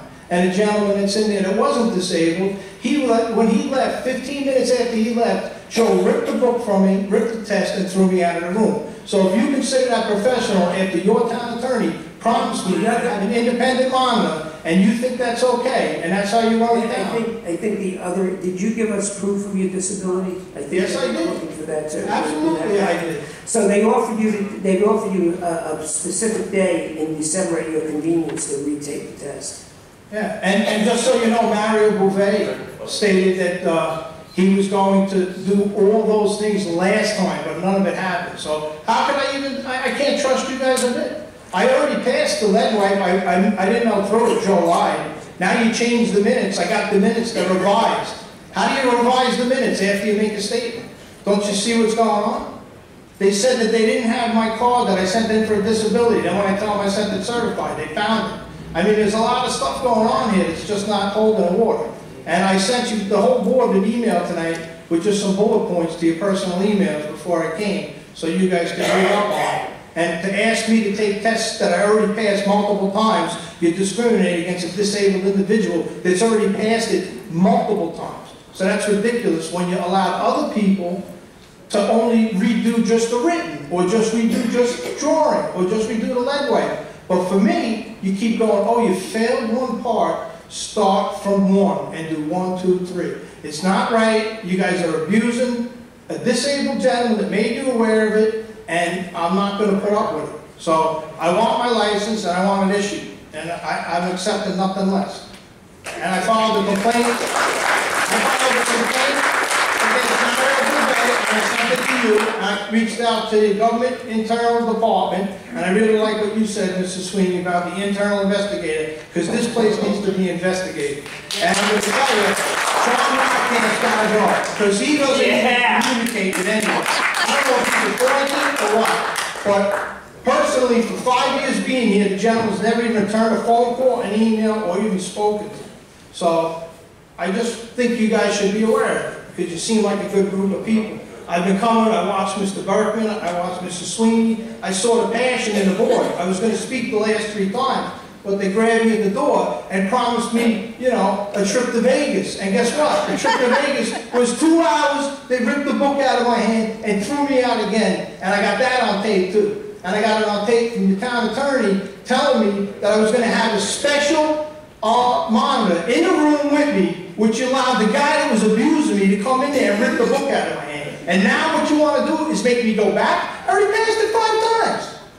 And you don't do that to everybody. So why are you doing it to me? I didn't give a big campaign. I just don't get it. So anyway, I know if I'm hoping the board can look into it, because I'm getting nothing from the legal department, I'm getting circled. And I'm getting nothing from the plumbing department, and I'm getting nothing from the building department but a runaround. So I hope that you guys could listen, read what I wrote you, and just so you all know, I have tapes, pictures, and everything. I had an investigator on it for 1.5 years because I knew he was playing games with me. So how often do we offer the test? I don't know, but I know it's there's a long period after you take it and fail it. There's a waiting period, and they agree to shorten the waiting period for it. But I'm not sure. I know. Who knows the answer to that question? Do you have someone here who could answer that? The end of the hour here. Commissioner? Oh, Commissioner. Morning. Good evening, council members. Basically what happens is, after you fail the test, you normally have to wait 6 months to take it. And that is for you to study up, do what you need to do, so that you can take it and hopefully pass it the next time. How many inspectors do we have? I'm sorry? How many inspectors do we have? There's a 5-member board of the plumbing board that is the one that issues the test. And what happened was, first of all, I'm not going to get into all the things he said because it's not true.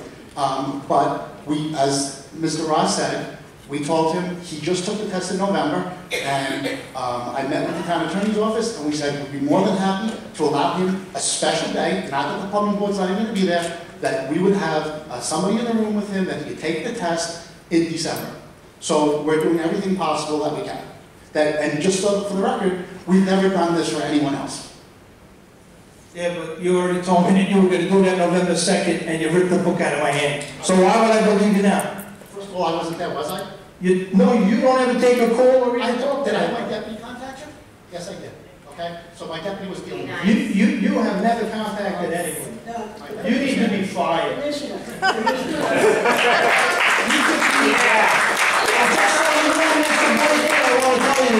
I used to administer the test for 6 years, and I passed the test, and what they're doing to me is just crazy, because ask him if anybody else, if every single person taking the test after they fail one part has to retake it. Ask them that. No, it's selected. Is that true? That's the town of Hempstead, honey. So, sir, the commissioner said that he's going to give you an opportunity when? In December? Okay, in December, with the board not present and with an independent monitor, and that you will respect the requirements of his disability? Okay, sir. Or I was told that by Mario Bouvet before November 2nd. But sir, you got your answer. You have December, what's the date for this? We'll give it one more try. Okay, December. I already passed them 3 times, and multiple times they only made one individual take one part. And just so you know, which I said to him, and he knows it, the guy told me that I failed my license because I melted through my product. I have pictures of it, dated timestamp from your garage that I didn't melt through it, which he never had the courtesy to look at, but Mario and John Delto did, and I didn't melt through it. So, first of all, again, that is not true. I asked you for the pictures, I asked you for a copy of the disability letter, and you've given me nothing to date. I came in and brought the pictures to your town attorney and to your building inspector, as you requested, but you didn't show up to the meeting, though you said you were gonna.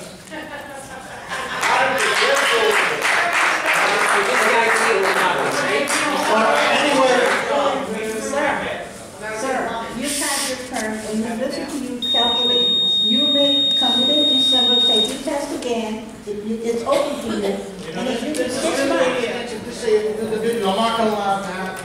They've been discriminating against me for 5 years, and again, he selectively lets one person take the risk. I think it has to do with one of his friends. Okay, Billy, are you coming up? I've already passed it 5 times. Yeah, I know. Trust me. Yeah, I just want to know what you want. I just want to Sit down. Hallelujah. Hallelujah. Okay.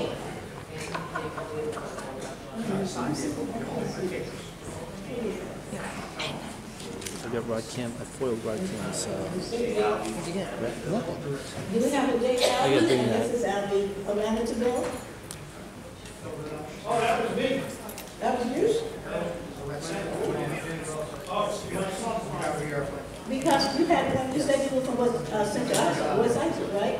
Well, I have 2 jerseys, that's my building. Oh,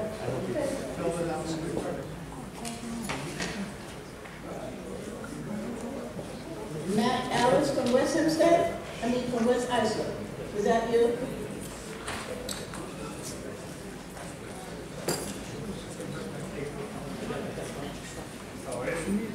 How are you?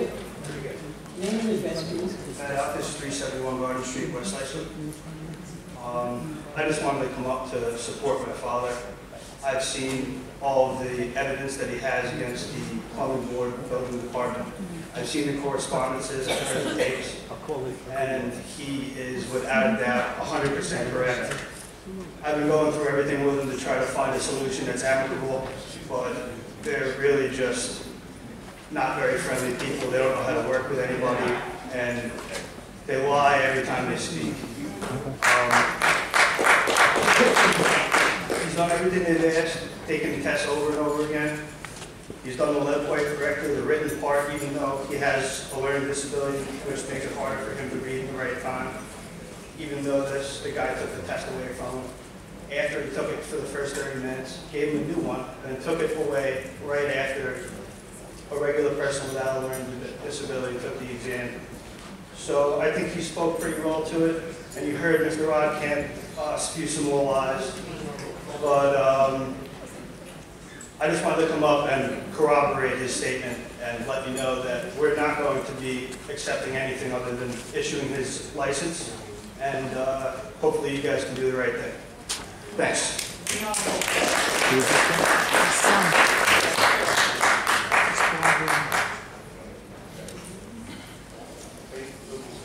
Sabrina's essay. Again, Stephen Edmondson? Mr. Edmondson? I recall. Okay. But No, that's okay. I didn't say anything about the thing was on last month's thing about the auxiliary police. All right, Ms. Funderburg, Avi.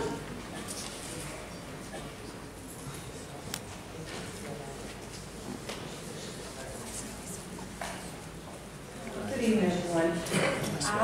Basically, I'm back about the animal shelter. I was listening to you speak so highly, and I also read the newspaper, and I was just concerned. All of us are taxpayers, so I figured we're all the same, in the same boat, and I'm wondering, did the newly elect supervisor go through the same process as I had to go through to further her adoption? Because I know that you can't walk out of there with an animal. So I'm trying to figure out if you could. Excuse me, she's speaking, please. Let her speak. Go ahead. I'm just wondering if the same policy and procedure and process will be, I guess, given to everyone that goes through the door, not just those that are newly elected or have a certain position. Because I haven't gotten a call yet about an animal, and I know I've sent emails about it, and I've talked about it. I'm gonna talk about this until this is, I guess, in my case, handled. So I didn't get the same response. I didn't walk away happy and, you know, kicking my heels as Ms. Sweeney did. But I'm just, my thing is, again, I piggyback on this. I'm going to come in every time there's a meeting to say the same thing. The process is flawed. Some people can have animals and some people cannot. And as happy as people want to be when they walk out, it should be for everyone, not just special people. So I'm going to stand behind that. I'm not the kind of person that's going to kick my heels and say something that I don't believe. I've advocated for people for a long time. And just to say this, when you visit the animal shelter, it should not matter from which you come, where you live. You should be able to adopt the animal.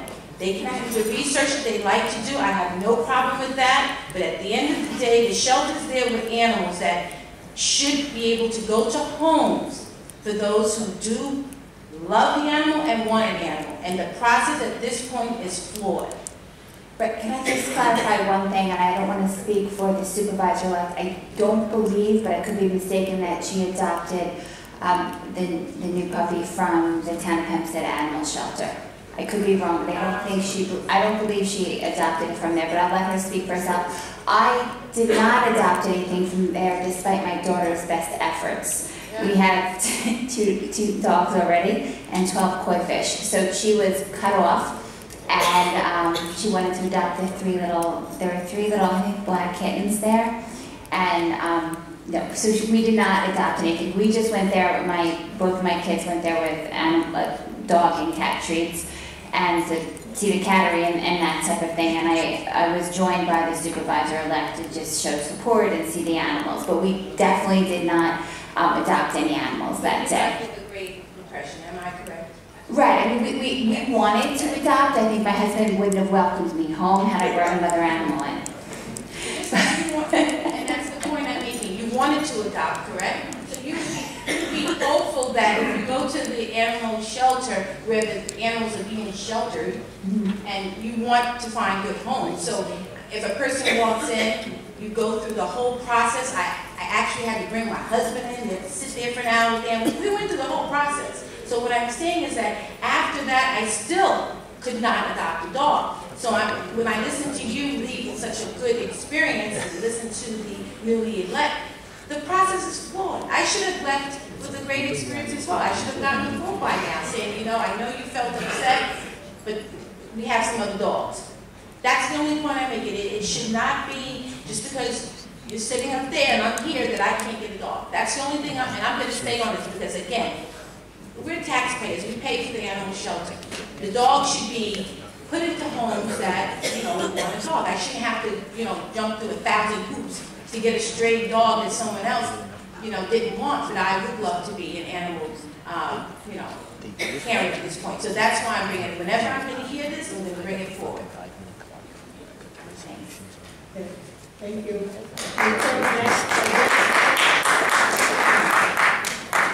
Mrs. Jacobs?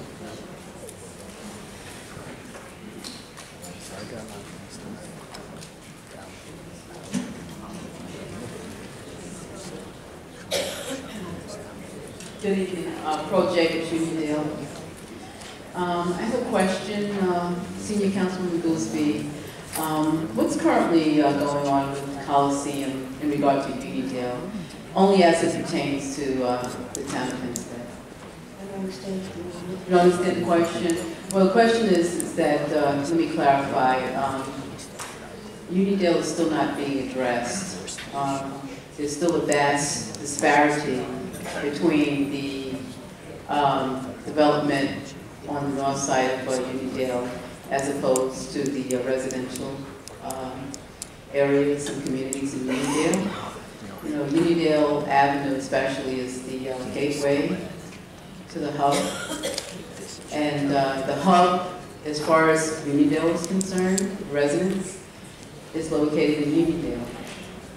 And we do not see any parity when it comes to the look of the north side of Uniondale as opposed to the investment and lack of investment on the south side of Hempstead Turnpike.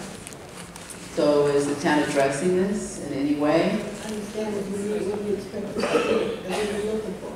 Well, we're looking for, well, we can go back to the issue. I do understand that there's there's supposed to be the town of Uniondale improvement project, which has not come to fruition as yet.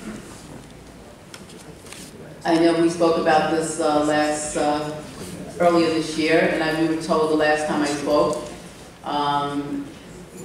it was supposed to be shoveling the ground in August, September. Now we're looking at, we're in almost December. Commissioner Davis? We met with Ms. Jacobs, I believe the discussion was that the bid would be done. If you come up here, Expanding the project. excuse me, come up and sit down. I have the problem, I'm sorry. I know, so come sit. Sorry you're having problems.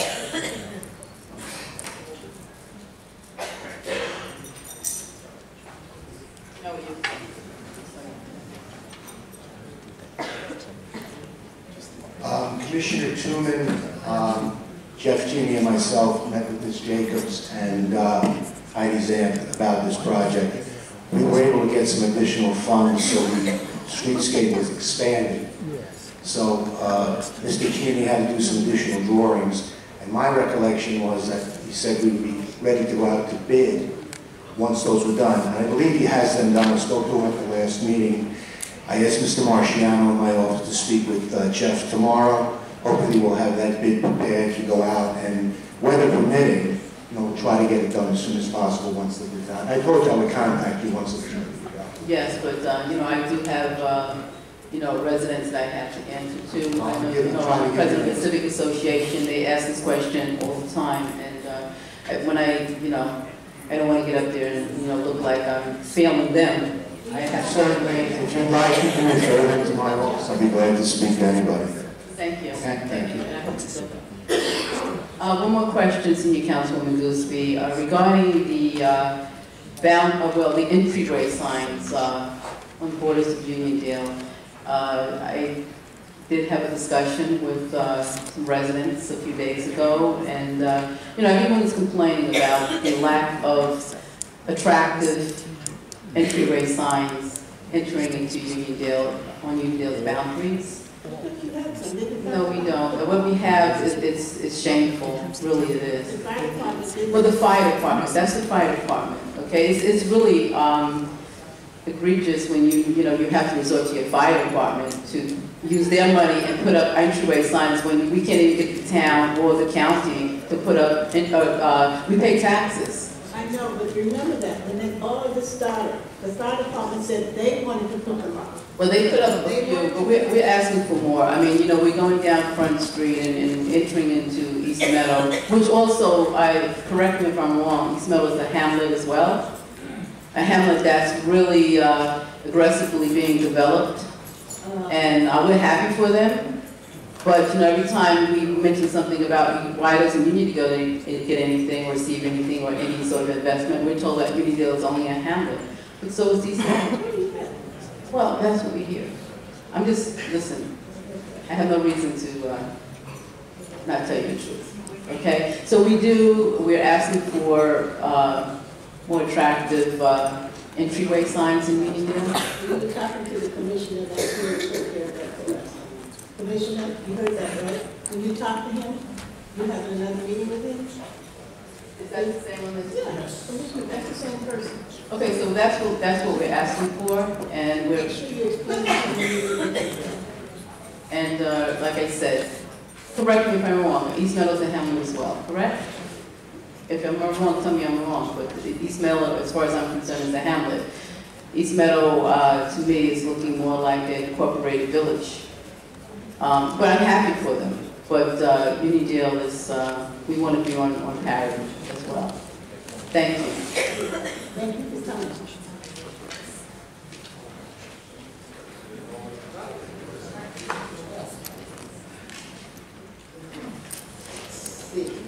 Valerie Lampy?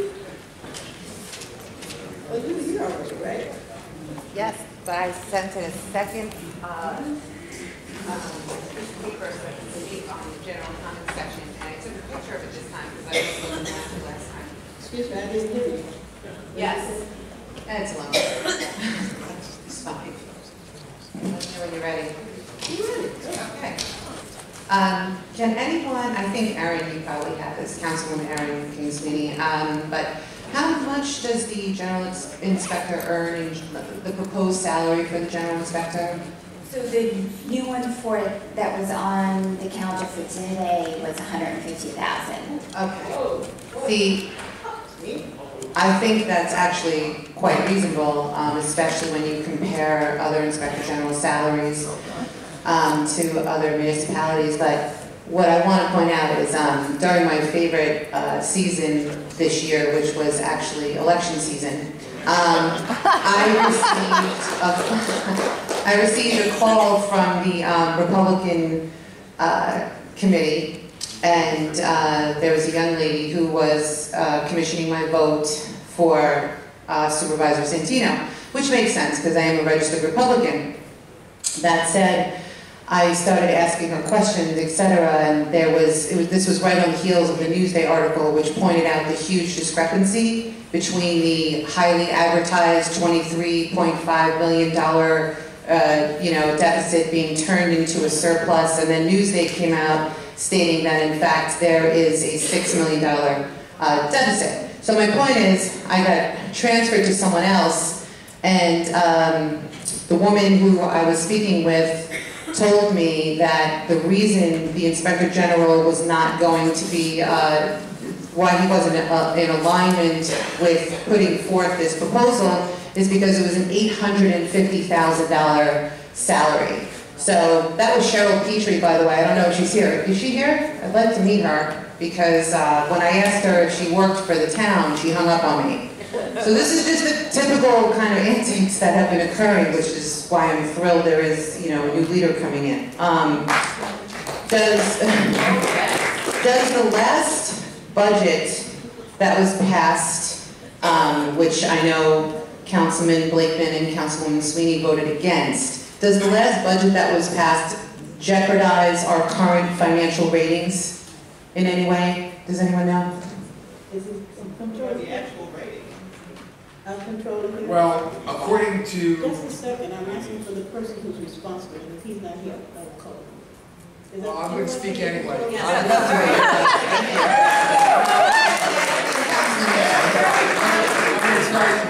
want to come to my party, because you Don't worry, I'm invited to your party? I'll invite you to my party, and I guarantee you it will be much better. Go ahead. Does anyone here from the controller's office? I voted against the budget because I thought the budget unfairly increased the taxes in my district in a number of communities. And I thought we could have done a little better on the cost-saving side of things. So far, now that that budget's been passed, irregardless of the fact that I voted against it, I'm hoping that we don't get a downgrade because that would cost the town money. So I'm hoping that the rating authorities do not downgrade us and that we continue to take measures to improve our financial position. Right, and I think an Inspector General could certainly help, ascertain additional efficiencies. But while I have 2.5 minutes left, Mr. Roth, Someone from the controller's office, you can ask me. it's okay, I got it. The landfill cats, I understand that several months ago, the Humane Society was finally able to access the property, although in a very planned, scheduled, and, you might as well have, I don't understand why if someone's looking to really ascertain the facts of the situation, they give ample time to prepare and make it look perfect. And so if I'm a law enforcement officer and I get a call that there's a domestic violence situation, right? Do I call the alleged abuser and say, I'm going to come next week on Tuesday between 9 and 10 in the morning, so here, I'm just letting you know. My point is this, it's been months. The Humane Society gave specific recommendations because they did see several issues that were not amenable to good quality caring for these animals that were so well cared for 10 years. And one of those were, you don't put blankets out for feral cats because blankets collect moisture and it will actually help them freeze to death. There were no shelters, although originally there were shelters, but when they kicked out Stanley Lombardo and prohibited from accessing the property, they got rid of the shelters. You don't give kitty litter to outdoor animals because they have dirt, which is their natural kitty litter. But anyway, there were specific recommendations and instructions given. What I'd like to know is it possible now to schedule an unscheduled real audit? Can we let them in on an unannounced capacity so that we can really find out what's going on? Please stop my clock.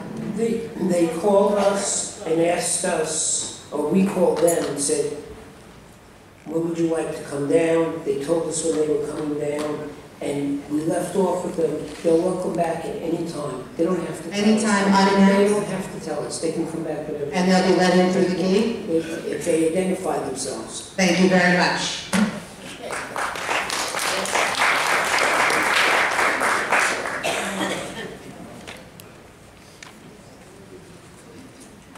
Carol Levine, I told you already, right? Yes.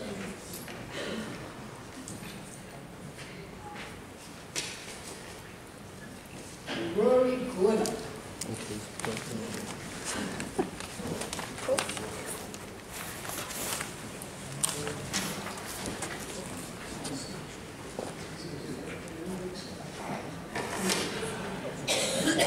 Why the taxes are so high, there's always freezing in this building. Okay, Rory Gordon, Hog, New York. This is on your website. It says, at the conclusion of each meeting, the Hempstead Town Board remains seated to hear comment from individual citizens who would like to address the board on any issue of concern. How come so often there's like 4 of you left?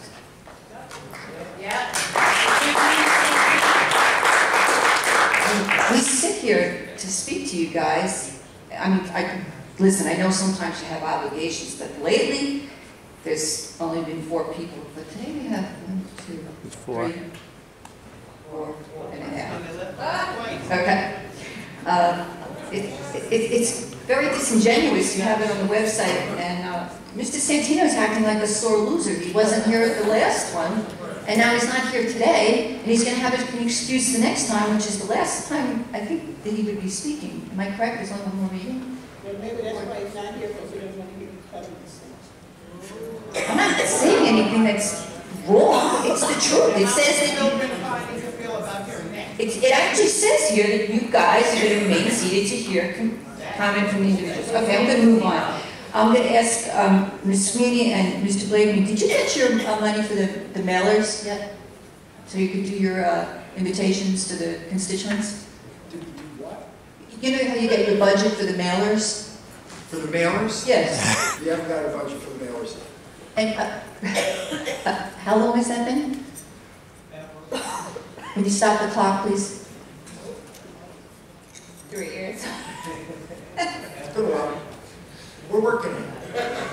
Are you guys serious? No, I mean, no, seriously. About how long? 2 years? 3 years? 3 years in February. It's 2 years in January. No, 2.5 years. 2.5 years. Okay, so there's 6 people that sit on the board. Okay, so that's 1/3 of you that are not getting the budget. Is that correct? Well, I want to be very, precise about this. Okay. I asked that my name and my picture be taken out of the mailers, the ones that were so close to the election.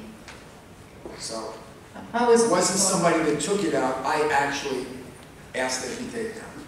Why is the clock ticking when Mr. Blakeney is speaking? Well, because I made a mistake. Oh, you make a lot of mistakes. She doesn't know how to tell time. Okay, Mr. Blakeney, thank you. But have you gotten your budget for the ones you know when you have our staff and everything?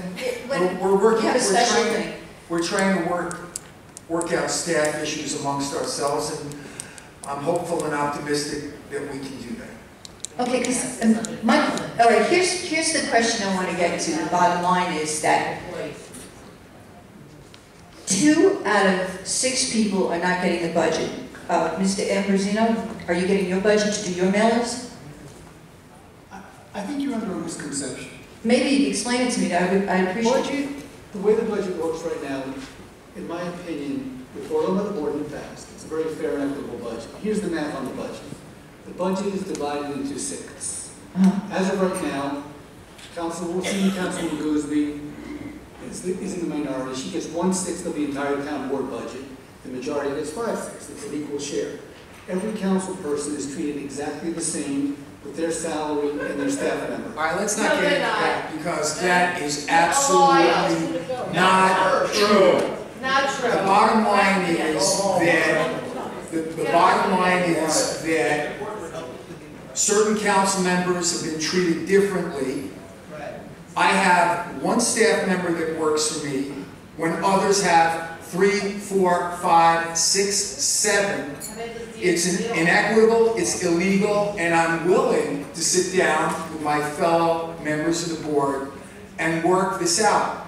But my district is not going to take second place. Are you referring to the new budget that was just adopted, or we want to talk about old budgets? What do you ask? We're still on the old budget. We're still on the old budget. I'm glad you brought it up, because for 2 years, operating under the old budget, where I was supposed to get a staff, I didn't get a staff. Why is the clock ticking? So let's not get into that. Just talking. Just keep talking. Let's not worry about the time. Just keep talking. You're using up her time. No, I'm not. I'm using my time. I'm not talking to you, madam. I'm talking to you. Well, that's all right. But I'm trying to respect senior council. Just talk, Rory. Okay, here's my point. Here's my point.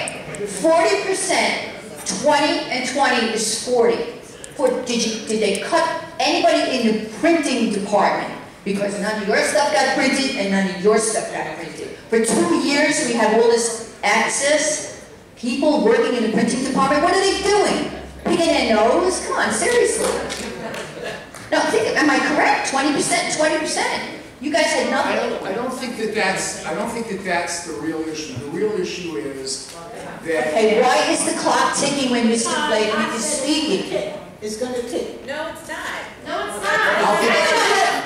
Because you're not here, you're not asking a question or whatever, you wanna do a whole story or whatever you wanna do. It's not right, that's not right. There are other people here who wish to speak as well.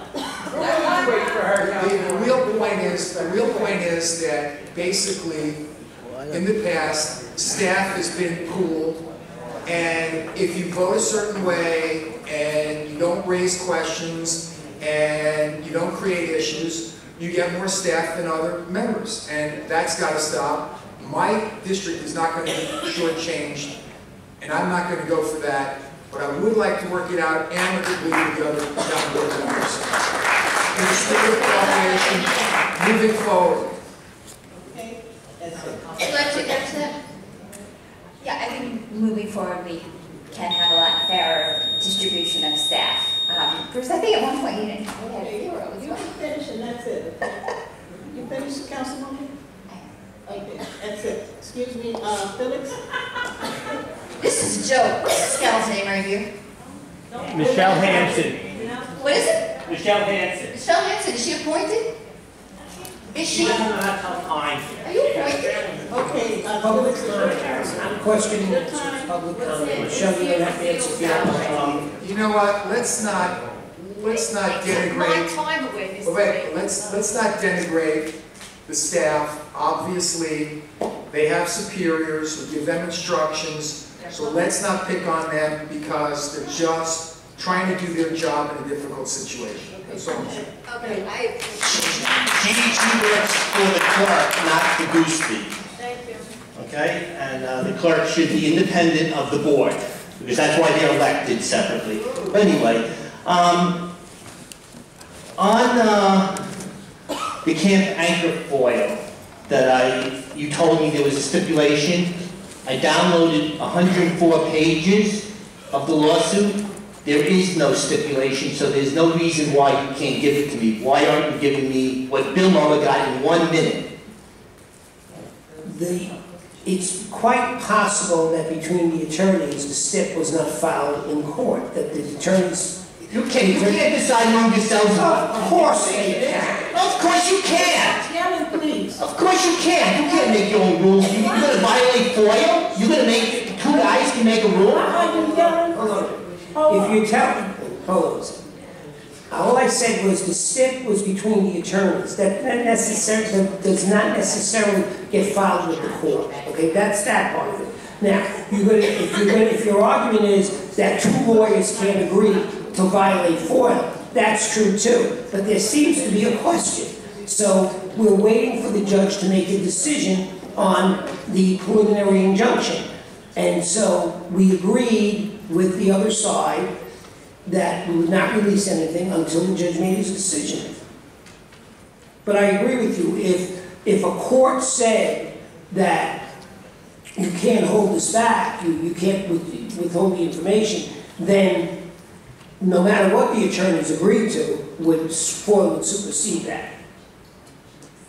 The Marigold Dover contract is past due. You told me you were looking into it 2 weeks ago. Are you going to tell me in there? Because that next day I told them to make sure they got it to get in there. Do me a favor, please call tomorrow morning. Call tomorrow morning, just in case I don't remember, and we'll get it to you immediately. The guy who took the plumbing test mentioned he had evidence. Now, one of you asked to see the evidence. Now, one of you asked, that's very strange. I always go by the documents. You may not like what I say, but everything I say is by the documents. And that's probably what you don't like, because I tell what the documents say. But that's another problem. But he says he has evidence. Why didn't you say, bring the evidence to my investigator? Meet me in my office tomorrow and let me see your evidence.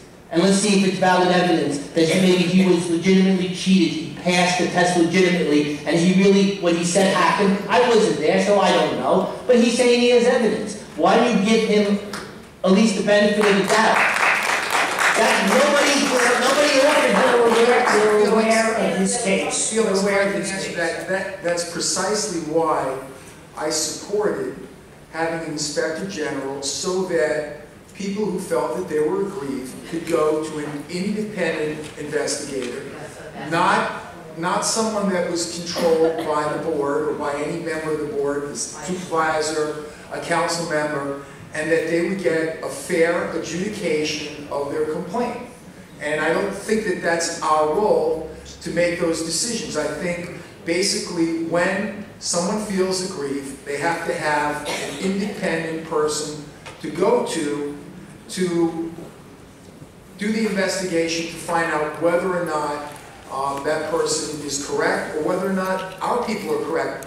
I'm not going to sit in judgment of Commissioner Rotkamp without all the evidence, but at the same time, I'm not a prosecutor. I don't have the staff to do the research.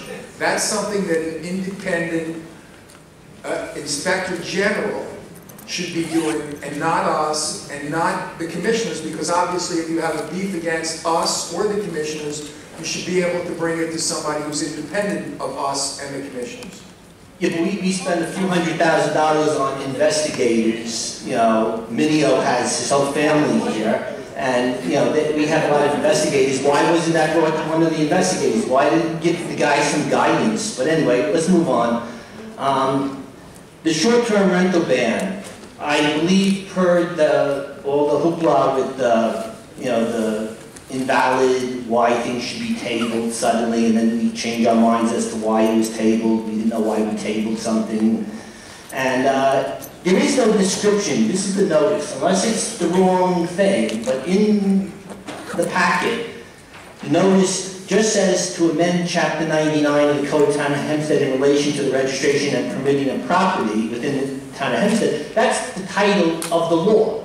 That's not a description. Nobody reading that in the paper would say, hey, I got short-term rental property, I meant to get to this hearing. It gives no indication, and I believe, unless this is the wrong document, and it was published correctly in the paper with a different verbiage, that law is invalid per the consensus that seemed to have been, garnered here, over the last few weeks in the paper. But anyway, we'll move on to another thing.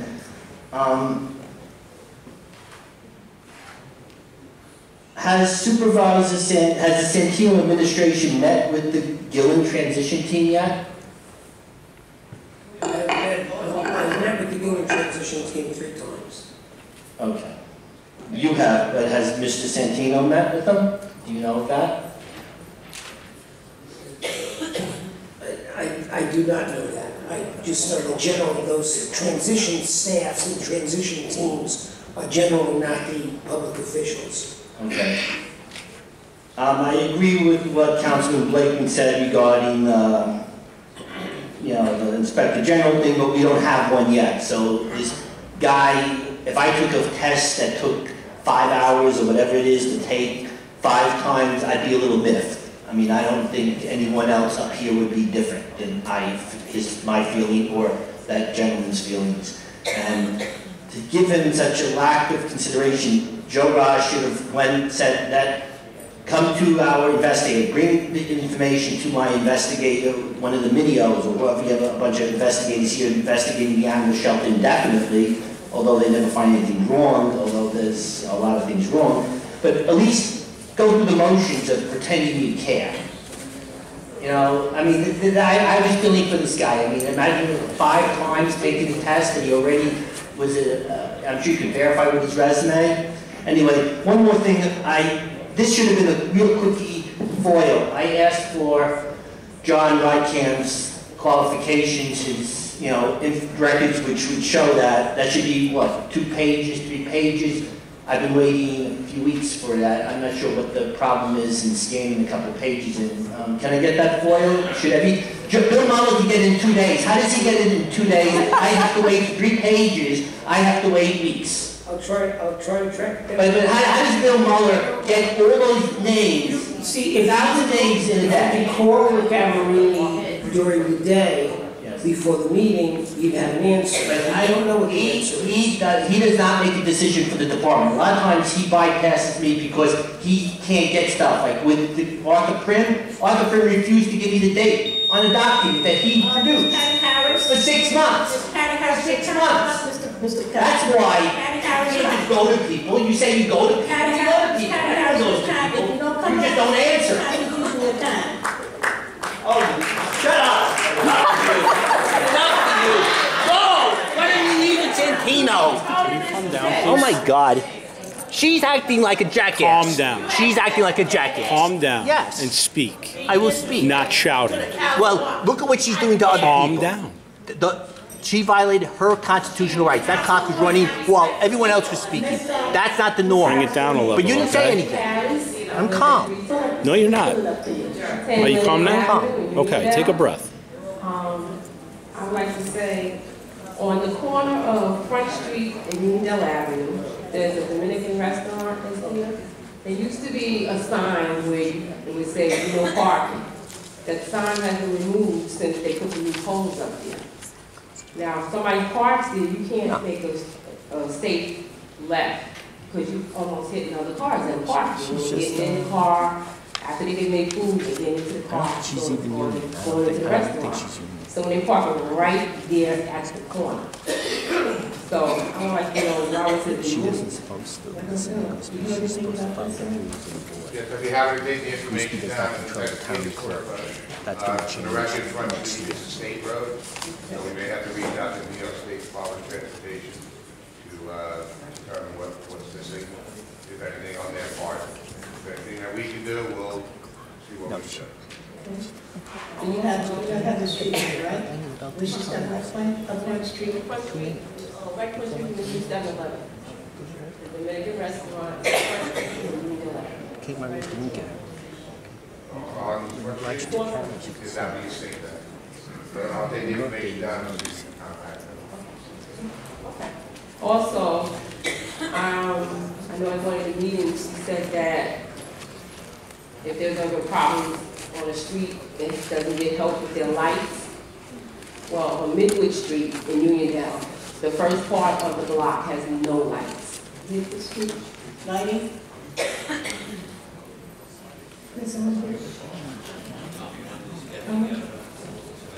We'll take that information. I know. Information Also, Midwood Street, you said? You have that? Also, as a taxpayer, I would like to say, it's fine that everybody wants their family at the ceremony installation. It's fine. But taxpayers are the ones who vote you guys in.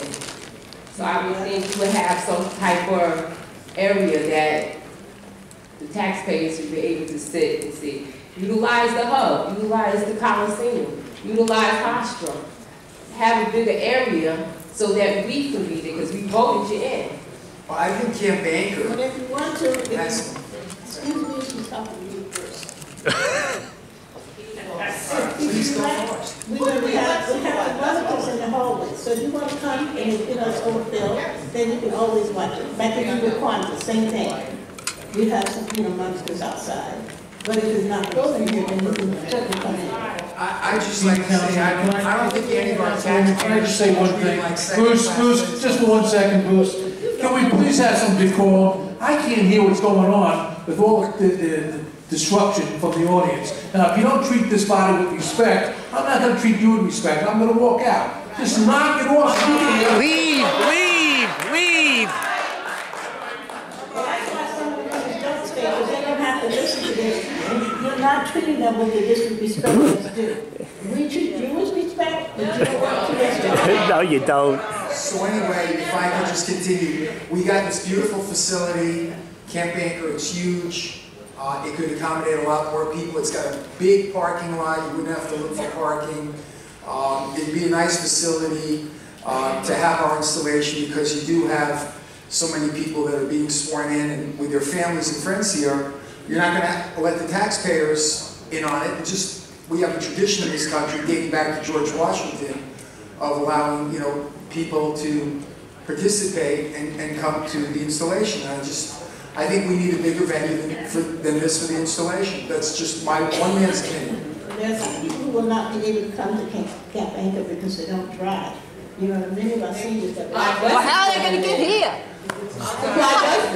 They don't I'll drive down. All right, next Just a person. suggestion, if someone's got a better suggestion, that's fine. Listen, okay, let her speak. You finished? Yes. All right, thank you, dear. The next person is Rich Sugar. Rich Sugar.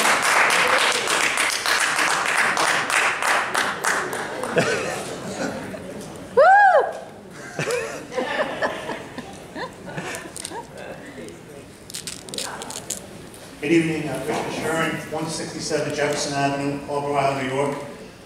I wrote on the sheet that I want to talk about the Basilico development, but I want to talk about something else. Talk about your what now? Basilico development. But I want to talk about something that's even more important first.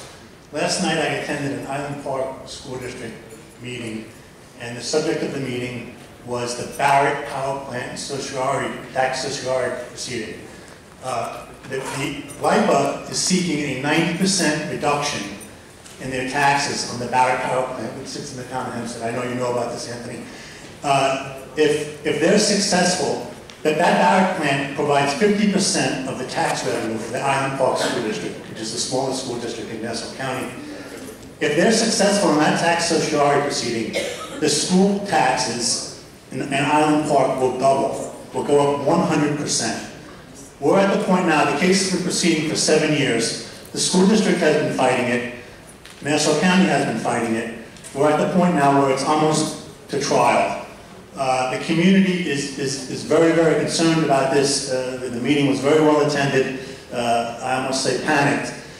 It's a very, very serious situation, and we have, for the past 5 or 6 years, tried to get the support of public officials, the town of Hempstead, county officials, to assist us in this fight, in this extremely important fight for the Island Park School District. And I'm asking you, as you all sit here today, to please work with the Island Park School District and other officials who are fighting this battle for the very survival of the Island Park School District. It's extremely important to everyone in the community, especially the children. And it is an existential threat to our community. So if anyone wants any more information about that, I'll be happy to provide it. But I'm asking you now to please help us. Rich, if I may, first of all, I've always supported the school district. Well, you weren't there last night. Well, I was going to get into that. Just to let you know, the school district never invited me last night. Okay. You invited everyone in the community. They sent out a letter to everyone. You should know about these things, Anthony. It's not Rich, the school board and the superintendent always finds my number when they need to let me know about something. We were not notified about last night. There was a meeting similar to this in August, and I had representatives there from not only my office, but the town attorney's office as well. Your representative knew nothing of the issue. It was embarrassing. Okay. Kaminsky was there, spoke on the issue. Your representative tried to speak. She knew nothing of the issue. Well, I disagree with her knowledge on the issue. Community, and the town of Hempstead has done nothing to support us. Well, I disagree with her knowledge on the issue. And there is nobody that can question the work and the support that I've given to the Island Park community, and I will continue to do so. We have been fighting this for 8 years, Councilman Esposito, and I haven't been on the board for 8 years. Well, you've been involved in the community. Denise Ford was with us when we went to speak to the president of LIPA. I want to put everything in the past because we need everyone's help right now. It's an extremely serious. You have my help. And if you do, and I will speak to Dr. Ravino tomorrow, and I hope that in the future I am advised of the meeting so I can make sure that I can attend. Thank you, Senior Counsel. Representatives of your fire department were there as well, so it's hard to believe that you weren't aware of it. Okay. But I want to move on now to the Basilico development, which is a catastrophe as well for the Harbor Isle community. I've spoken of this before. In my opinion, the town of Hempstead Law Department did a horrendous job on this issue. It goes back a decade. The community came out in force. We thought that we got relief. The town of Hempstead Law Department messed it up. As a result, the developer was successful in his legal challenges and went all the way to the Court of Appeals. Town of Hempstead has lost at every level. We're at the point now where Basilico is the developer. He's about to construct I believe, 150-unit rental complex. Well, he's not going to construct anything because he's yet to submit building plans. or apply for any building permit. Secondly, I've reached out to Silico probably over the last 3 weeks to a month, and I've yet to have a return phone call from them. Well, you've been promising for at least 6 months, and Mr. Mueller as well, to speak to the community. Mr. Mueller told me personally that he had a plan to address this, and he said to me that the community would be informed of that. This is more than 6 months ago. We still don't know. People are literally, worried. They're in the process of considering to sell their house in this area. It's a very serious thing, and the town of Hempstead screwed it up. Mr. Rye, your law department, I don't know what happened, but it was a brief area of the law department. Screwed it up. We're at the point now where they're going to build this, and we don't know. I've been told that there's some plan, but it appears that there isn't. I don't have a plan. Well, Mr. Mueller told me that I'm talking about plans from the builder. Excuse me? I'm referring to plans from the builder. Right, but I'm referring to a strategy on the part of the town of Hempstead to address this issue, to protect the community as they intended to, but failed because the legal department failed. And that brings me to my last point. In my opinion, Mr. Rock, the legal department's representation at the last meetings has been severely improper or deficient. My understanding is you're to represent the entire board, not the supervisor. I sat here and I watched meetings where it was obvious that a strategy was conducted with yourself and the town clerk in advance without the knowledge of the other board members, and a plan was executed to deprive the board members of the opportunity to speak, to table items without notice. And I just think it's wholly improper for the town attorney to have acted in such a manner. I just want to let you know that I just think that was wrong.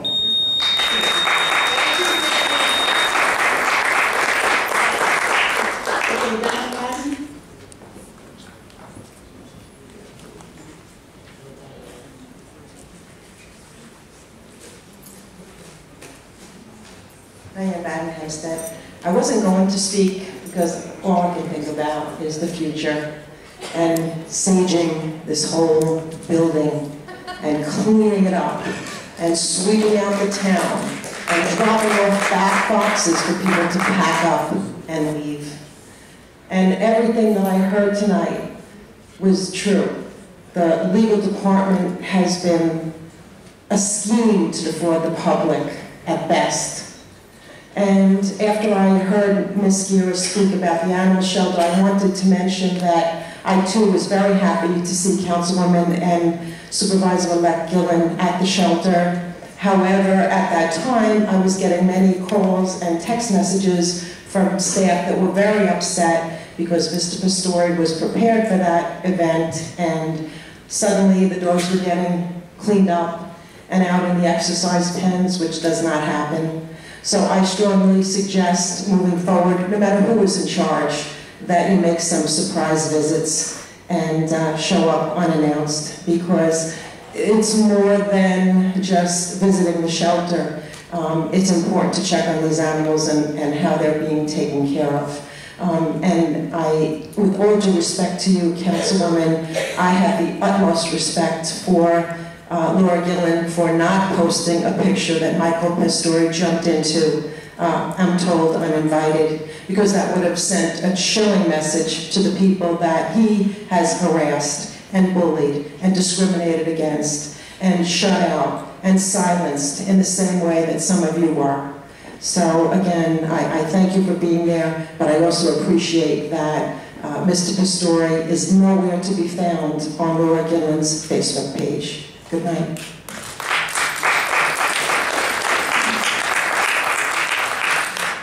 James Allen Jr. Oh, did you speak already, sir? No. You sure? Oh my God. I think you would know. I think that's the same name again. Last name. Oh, okay. Hi, James Alcus, 371 Garden Street, West Islip, New York. I actually just came up here because I noticed you asked Mr. Bardock one question, which I don't think was actually answered. I was hoping we could go over that question with Mr. Bardock. Mr. Barter.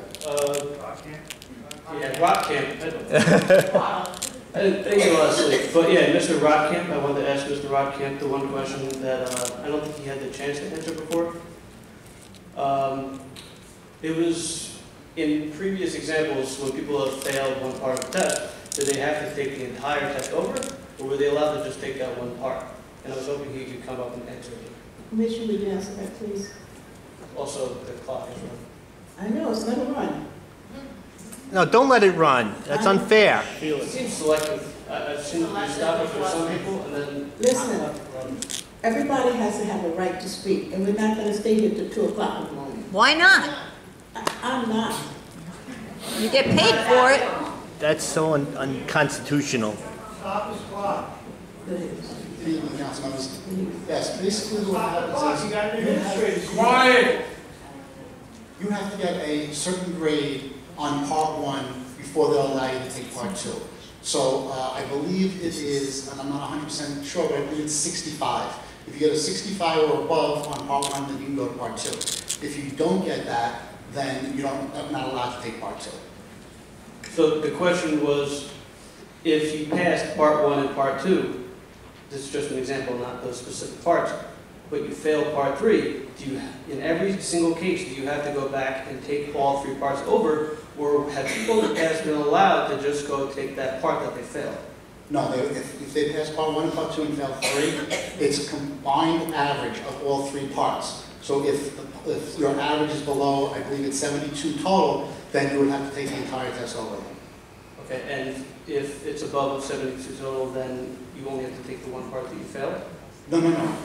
You take 3 parts. All 3 parts, when you're done, you get averaged together, and you have to get a 72 or above, and then you pass the test. If you pass part 1, you pass part 2, and you fail part 3, and your average is below 72, you would have to take the whole series over again. You failed the test. It's a 3-part test. Okay, so the reason I'm asking this is, in previous episodes, we have minutes from multiple exams where people have failed the overall test, but they were not forced to take all 3 parts over again. They were only permitted to take one part of the test over.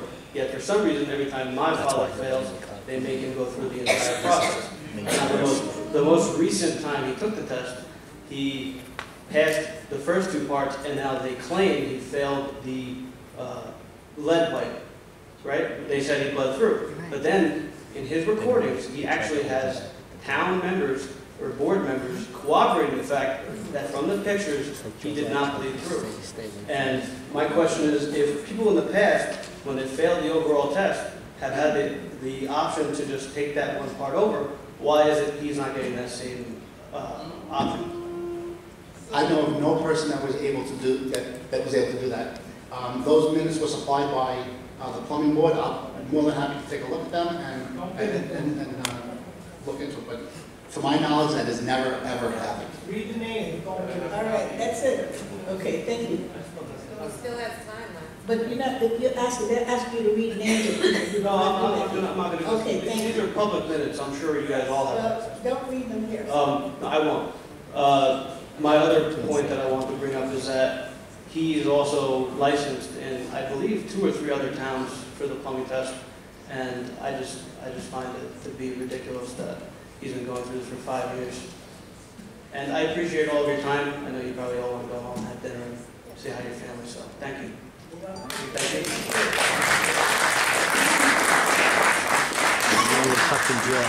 Need a mirror then?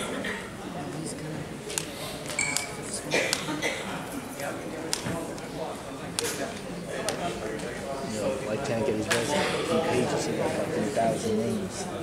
I might better order out for pizza and coffee and a Pepsi. First of all, if I heard it right, if I'm being told that we are getting respect from the dais in front of me and that we give respect, utter falsehood. And besides, we give you sound effects, we do whatever you want. Senior Councilwoman Guzman, I've given you your respect, but you have been disrespectful to me and others in this audience, and that is unacceptable. And I am sorry you are cutting me off while I am speaking. I am speaking now the same way you have told other people when you were speaking not to cut you off, and as you said, this is my time, and you don't want to stop the clock, so I'm going to keep on talking. All right, I'm going to keep it moving. Now, I am hoping that, first of all, to even read in the paper that the chairman of the Republican committee would have supported the proposition to give funding to the transitioning committee, but the majority of this board voted against it, does not speak to me that you are looking to make this a seamless transition. And it also seems that there are some people who are acting like a sore loser when they in fact were reelected. I have a problem with that, because we're going to go into 2018 with a positive attitude, and I firmly agree and support my fellow resident, Diane Madden, because we need to sage this place, pray it up, and do whatever we need to do to clean out the atmosphere. The atmosphere of intimidation has to stop today.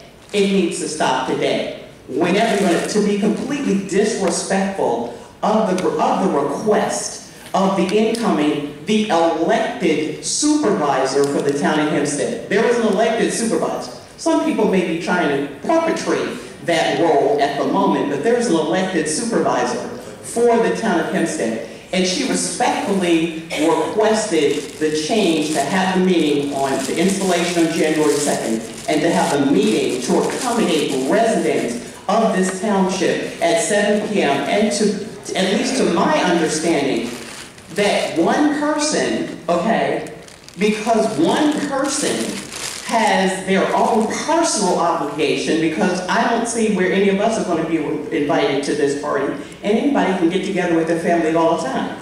We are taking time away from our own families to be here to come to these meetings, and the previous meeting before the election, when folks did not think it was a problem for us to come back twice to have our feelings hurt, that on the one day when we get an opportunity to get a new day and a new way, that one person is going to be able to influence the votes, to change the request of the incoming supervisor-elect, that is highly disrespectful.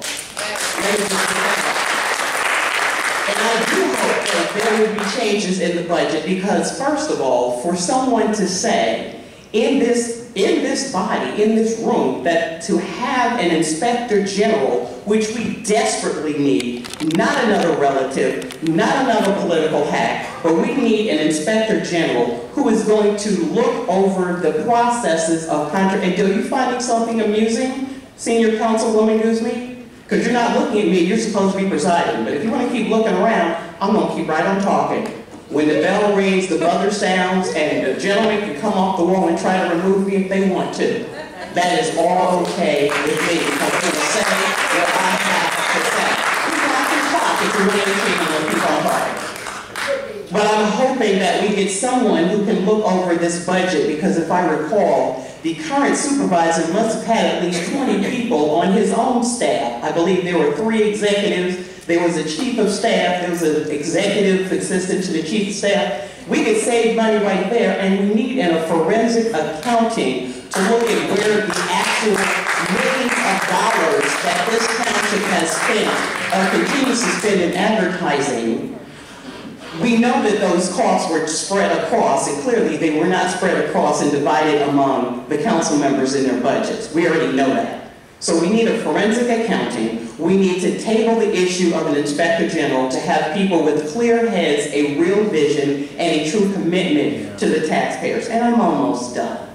So, the last thing I want to talk about, again, are these hidden positions that are being tucked into the township in various and sundry locations. Let it be noted, folks, that representatives from various communities in the township are watching. We are foiling, we are asking questions, we are coming together to find out where our money is actually being spent, and in most cases being misspent. And I was hoping that Councilman Esposito would be here, because I am very curious to see what kind of plan he has in place for those many residents in Island Park who are suffering, because we still have residents in Baldwin who are, yes, it started again, and I'm still talking. And in Baldwin, come on and start me. Come on and start me. Come on, and I hope it's going into Newsday that's being escorted at my time, and the people of the other residents have not. Go do it, do it. Come on, escort me out. Come on, let's do it. Come on and do it. Come on and do it. Hold on, hey. First of all, everybody's got to get down.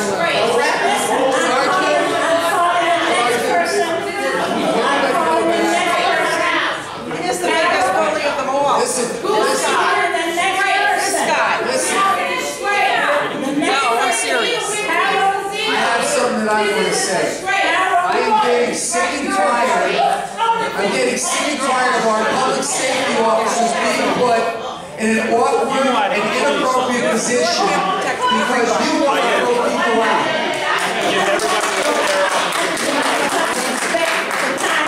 function is to keep order. Well, that's what I'm asking them. And I don't want our public safety officers put in a bad position. They're not being put in a bad position. They are being put in a bad Well, that's position. your opinion, but I just like for her to stop. My time She's is not threatening anybody. She's not hurting anybody. Your time is up, Miss Mary Wade. As I informed the public safety. You heard this. I am wrapping, and other people spoke beyond the time. Because I'm a person of my word, I let public safety, are you leaving as well? Okay. I can still speak to the emblem. I let the public safety officer know that I am wrapping up as I was going to do, and I would have done it in 60 seconds that it taken you to do that. I am hopeful that we can all work together under the new administration with the incoming supervisor-elect, because we need a new day in the town of Hempstead. And now I will relieve the chair. Thank you so much. Have a wonderful evening.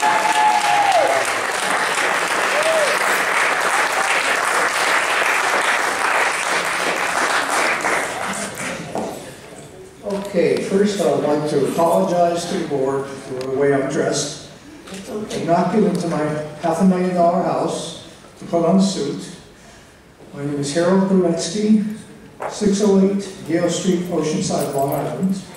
You may have read about me. I was a little old man who brought his airplane home and found an extraordinary airplane. I can't hear him. Would you please? Okay, let me talk a little louder. I'm 71 years old. I'm published. I'm a teacher. I hold 5 patents. I fly an airplane with one good eye. Student pilot for 36 years. I solo cross country 36 years ago from Los Angeles to New York and back. An Cessna 150 flying the Iron Compass. A little background about me, okay? I'm very upset. The town has destroyed my airplane, destroyed my house, taken my dog, crashed my car, had me in a hospital, and I'm really very upset. I could explain everything if you give me time. I'm not going to outrun the clock. But my house is boarded up, a $500,000 house, for reasons because the next door neighbor, who I'm not even, Vicky, I mention her name, I don't care. When I moved in a year and a half ago, I'm a radio ham operator for 60 years. I build communication systems all over the world. I'm published in magazines. I've been a ham since I was 11 years old. I moved into my house at 608 Yale Street. I put up a small antenna, and I went to file for permits to put up the tower. What happened, the contractor I had to put up the permits lied to me. He didn't file the permits, and he put up the tower without permits. When I first moved in, my neighbor said to me next door, I put up a small wire antenna, that there's radiation from my antenna, it's going to affect children, and she didn't want me to put up any aerials. Then she said she has a lot of contacts with the town of Hempstead, and if I put up an antenna tower, she would even make sure I sell my house to go out in a pine box. Okay? Well, right now I'm sleeping in one of my laundry rooms in Ocean Ridge Mill. I've been through, as they say, hell. Now, I'm appealing to the town. I want my house. I came here with nothing to New York 30 years ago, and I built a very large company called Land Air Communications. I build radio shops all over the world. I'm right now looking at the town of Hempstead. I'm looking to buy a piece of property to build a manufacturing plant based against 5 of my patents. And 51% of my employees are going to be vets from Operation Desert Storm, from Vietnam, men and women in wheelchairs, and men and women who are blind. I'll tell you why. They're the best workers. You handle the disabled, they'll help you. Also, the Veterans Administration is willing to finance me open-ended at no interest to build my plant. Near across from Costco, I'm looking at a piece of land. So I got some fantastic things I'd like to do for the town of Hempstead. But Mr. Santino, who I tried to run against for supervisor 2 years ago, has a vendetta, and I've been through many, many bad situations. I'd like the town to try and get me back into my house. They took my dog, Mendel. Mendel saved my life a year and a half ago from a mid-airplane crash. I took off Republic Airport in my Cessna. I went south. I was going to corkscrew up to 9,500 feet, go over Long Island. And when you're at 9,500 feet at night in a little airplane, and you see the lights of Manhattan, and you see the stars, you can't be any closer to God in an aluminum box with a propeller. What happened one night, I was a student pilot for 36 years, one good eye. My dog was with me in the car. I wasn't going to leave Mendel in the car. I said, Mendel, come on. I can't take any passengers, but I can take a pooch. I put Mendel in the airplane. We took off.